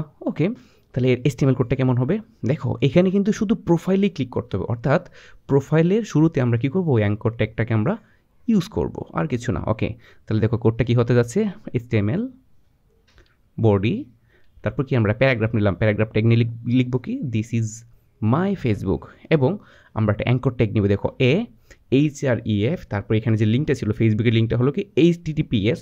অবশ্যই তোমরা এই প্রোটোকলটা ইউজ করবে, HTTPS facebook.com। তারপর কি কোথায় যাবে, প্রোফাইল। তারপর দেখো অ্যাঙ্কর ট্যাগের মাঝখানে আমরা কি লিখলাম, প্রোফাইল। এই যে তারপর আমরা অ্যাঙ্কর ট্যাগ ক্লোজ করলাম, আমার পি ট্যাগ ক্লোজ, আমার বডি ক্লোজ, HTML ক্লোজ। এইটাই হচ্ছে এই লেখার HTML কোড। আমি এটাকে প্র্যাকটিক্যালি দেখানোর চেষ্টা করি। ওকে, তাহলে তোমার বিষয়টা ক্লিয়ার হবে। ওকে, চলো প্র্যাকটিক্যালি ফিরে যাই। HTML কোডটা ছিল এটা, এবং আমি যদি এটাকে সেভ করি, সেভ করার পরে এটা এভাবে দেখাচ্ছে। দেখো আমি জাস্ট এটাকে ওপেন করলাম, রিফ্রেশ করলাম। ওকে, দেখো ওইখানে কোডটা যা ছিল কোডটাই লিখলাম, এবং কোডটাকে রান করলে এখানে এভাবে দেখাচ্ছে দিস ইজ মাই ফেসবুক। এখন দেখো ফেসবুকের নিচে কি দেখছো, একটা আন্ডারলাইন চলে আসছে। এইটাও আমরা আবার অ্যাট্রিবিউট ব্যবহার করে এই আন্ডারলাইনটাকে হাইড করতে পারি। তো এইটা তোমাদের ইন্টারমিডিয়েট জানার দরকার নেই, সো আমরা দেখাচ্ছি না। তো এখানে যদি আমরা ক্লিক করি, দেখো লিঙ্কটা অ্যাক্টিভ কিনা বা কাজ করে কিনা। দেখো আমরা লিঙ্কে ক্লিক করার সাথে সাথেই দেখো এখানে দেখাচ্ছে হ্যাঁ লিঙ্ক কিন্তু অ্যাক্টিভেটেড। ওকে, তো লিঙ্কে যদি অ্যাক্টিভেটেড হয়ে যায়, এটা আমার ফেসবুক প্রোফাইলে চলে আসছে, আমার ফেসবুক লিঙ্ক দেওয়া ছিল, সো এখানে ফেসবুকে চলে আসছে। ওকে, এখানে ফেসবুক লিঙ্ক দেওয়া ছিল তাই ফেসবুকে চলে আসছে। এখন একটা মজার বিষয় বলি, যদি দেখো আমি যদি আমার ফেসবুক প্রোফাইলের লিঙ্কটা দিতে চাই, যে সরাসরি এখানে ক্লিক করলে ফেসবুক প্রোফাইল লিঙ্কে চলে যাবে, তাহলে কি করতে হবে, এই যে দেখো একটা লিঙ্ক আছে না আমার, আমি লিঙ্কটাকে কপি করলাম, কপি করে জাস্ট আমি এইখানে যে লিঙ্কটা তুমি দেখতে পারতেছো না, এই লিঙ্কের এইখানে যদি আমি এটাকে পেস্ট করে দেই, দেখো এবার যদি আমি সেভ করি, দেখো এবার যদি আমি আমার কোডটাতে ফিরে যাই, দেখো কোডটাতে রিফ্রেশ দিলাম এটা। এখন দেখো এখানে কি লিঙ্ক দেওয়া দেখছো? এখানে লিঙ্ক দেওয়া হলো আমার সরাসরি কিসের লিঙ্ক দিয়ে দেখো, এখন কিন্তু দেখো লিঙ্ক কি দেখো Facebook/HR হানিফ ফয়সাল। তার মানে এখন কিন্তু সরাসরি আমার প্রোফাইলে চলে যাবে। দেখো এখানে সরাসরি আমার প্রোফাইলে চলে যাবে, যেভাবে ছিল সেম কন্ডিশনে চলে আসছে। এটা হলো যে তুমি এখানে লিঙ্কে যা দিবা এটা ঠিক একইভাবে ওই একই জায়গায় চলে যাবে। ওকে, তো এখন বিষয় তুমি আশা করি ক্লিয়ার যে আসলে লিঙ্ক কীভাবে কাজ করে। তো লিঙ্ক কীভাবে কাজ করে, এখন প্রশ্ন হচ্ছে টার্গেটের কাজ কী? টার্গেটের কাজ হলো, ধরো যে তুমি এখানে টার্গেট অ্যাট্রিবিউট ইউজ করতে চাচ্ছ, তুমি লিখলে কি টার্গেট, তুমি টার্গেট দিয়ে যদি লিখো যে ব্ল্যাঙ্ক, তুমি টার্গেট লিখলা, লেখার পরে তুমি লিখলা যে আমার টার্গেটটা হলো ব্ল্যাঙ্ক। দেখো আগে যখন আমি লিঙ্কে ক্লিক করতাম তখন কি একই পেজ ওপেন হইতো। তো আমি লিখলাম কি, এখানে আমি লিখলাম যে আন্ডারস্কোর ব্ল্যাঙ্ক, এটা আমার একটা ব্ল্যাঙ্ক হবে। দেখো কেমন দেখা যাচ্ছে ব্ল্যাঙ্ক, এটা এমসিকিউতে আসে। ব্ল্যাঙ্ক হলো যে তোমার নিউ ট্যাবে ওপেন হবে, এটা হচ্ছে নতুন ট্যাবে ওপেন হবে। দেখো এইখানে দেখো আগেরটা দেখো, এখানে যদি আমি ক্লিক করি তাহলে কি একই ট্যাবে ওপেন হচ্ছে, দেখো তো ভিন্ন ট্যাবে যায় না, মানে এইখানে যদি যায় তাহলে বুঝবো ভিন্ন ট্যাব। ওকে, এখন দেখো আমি এই কোডটা সেভ করা ছিল, এখন যদি আমি এটাকে রিফ্রেশ দিয়ে নিই, এখন রিফ্রেশ দিলাম মানে কি, এখন যে আমি লাস্ট যে কোডটা সেভ করলাম এই কোডটা এখন এখানে অ্যাক্টিভ হবে, কাজ করবে। এখন দেখো রিফ্রেশ দেওয়ার পর এখন যদি আমি লিঙ্কে ক্লিক করি, দেখছো এখন নতুন একটা ট্যাব নিয়ে নিচ্ছে না, দেখছো আগে কিন্তু এখানে ওপেন হইতো, এখন কি এখানে এসে ওপেন হয়েছে। আমার এই কোডটা যেভাবে ছিল ঠিক এভাবে আছে। এখন যদি তুমি এখানে আরেকটা ক্লিক করো, দেখো আরেকটা ট্যাব নিচ্ছে। তার মানে আমরা এক লিঙ্কে ক্লিক করলে ভিন্ন ট্যাবে যদি দেখতে চাই বা নতুন ট্যাবে যদি দেখতে চাই তাহলে কি করতে হবে, টার্গেট ব্ল্যাঙ্ক দিতে হবে। সো এটা এমসিকিউর জন্য অনেক ইম্পর্টেন্ট। সো আমি আশা করি তুমি ভালো করে বুঝতে পারছো কীভাবে লিঙ্ক ট্যাগ কাজ করে। তো ইমেল লিঙ্কের জন্য আহামরি নতুন কোনো কিছুই না, জাস্ট এখানে ট্যাগ অ্যাঙ্কর ট্যাগ ইউজ করবো আমরা, এখানে attribute hyper link reference use করবো, এখানে এক্সট্রা যে শব্দটা ইউজ করবো তার নাম হবে কি মেইল টু। তুমি দেখতে পারতেছো ইমেল অ্যাড্রেসের আগে কি লেখা আছে, মেইল টু। তাহলে তোমার এটা কি করবে, ইমেলে চলে যাবে।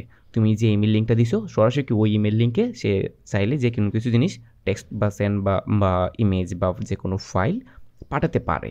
ওকে, দেখো আমরা HTML কোড কীভাবে লিখবো, HTML বডি, তারপর দেখো HREF, তুমি মেইল টু ইমেল অ্যাড্রেস, এটা আমি ইমেল অ্যাড্রেস ডিফল্ট দেখালাম, তুমি কীভাবে লিখবা, প্রশ্নে যে ইমেলটা দেওয়া থাকবে তুমি জাস্ট ওই ইমেলটা এখানে বসাবা ইমেল অ্যাড্রেসের জায়গায়।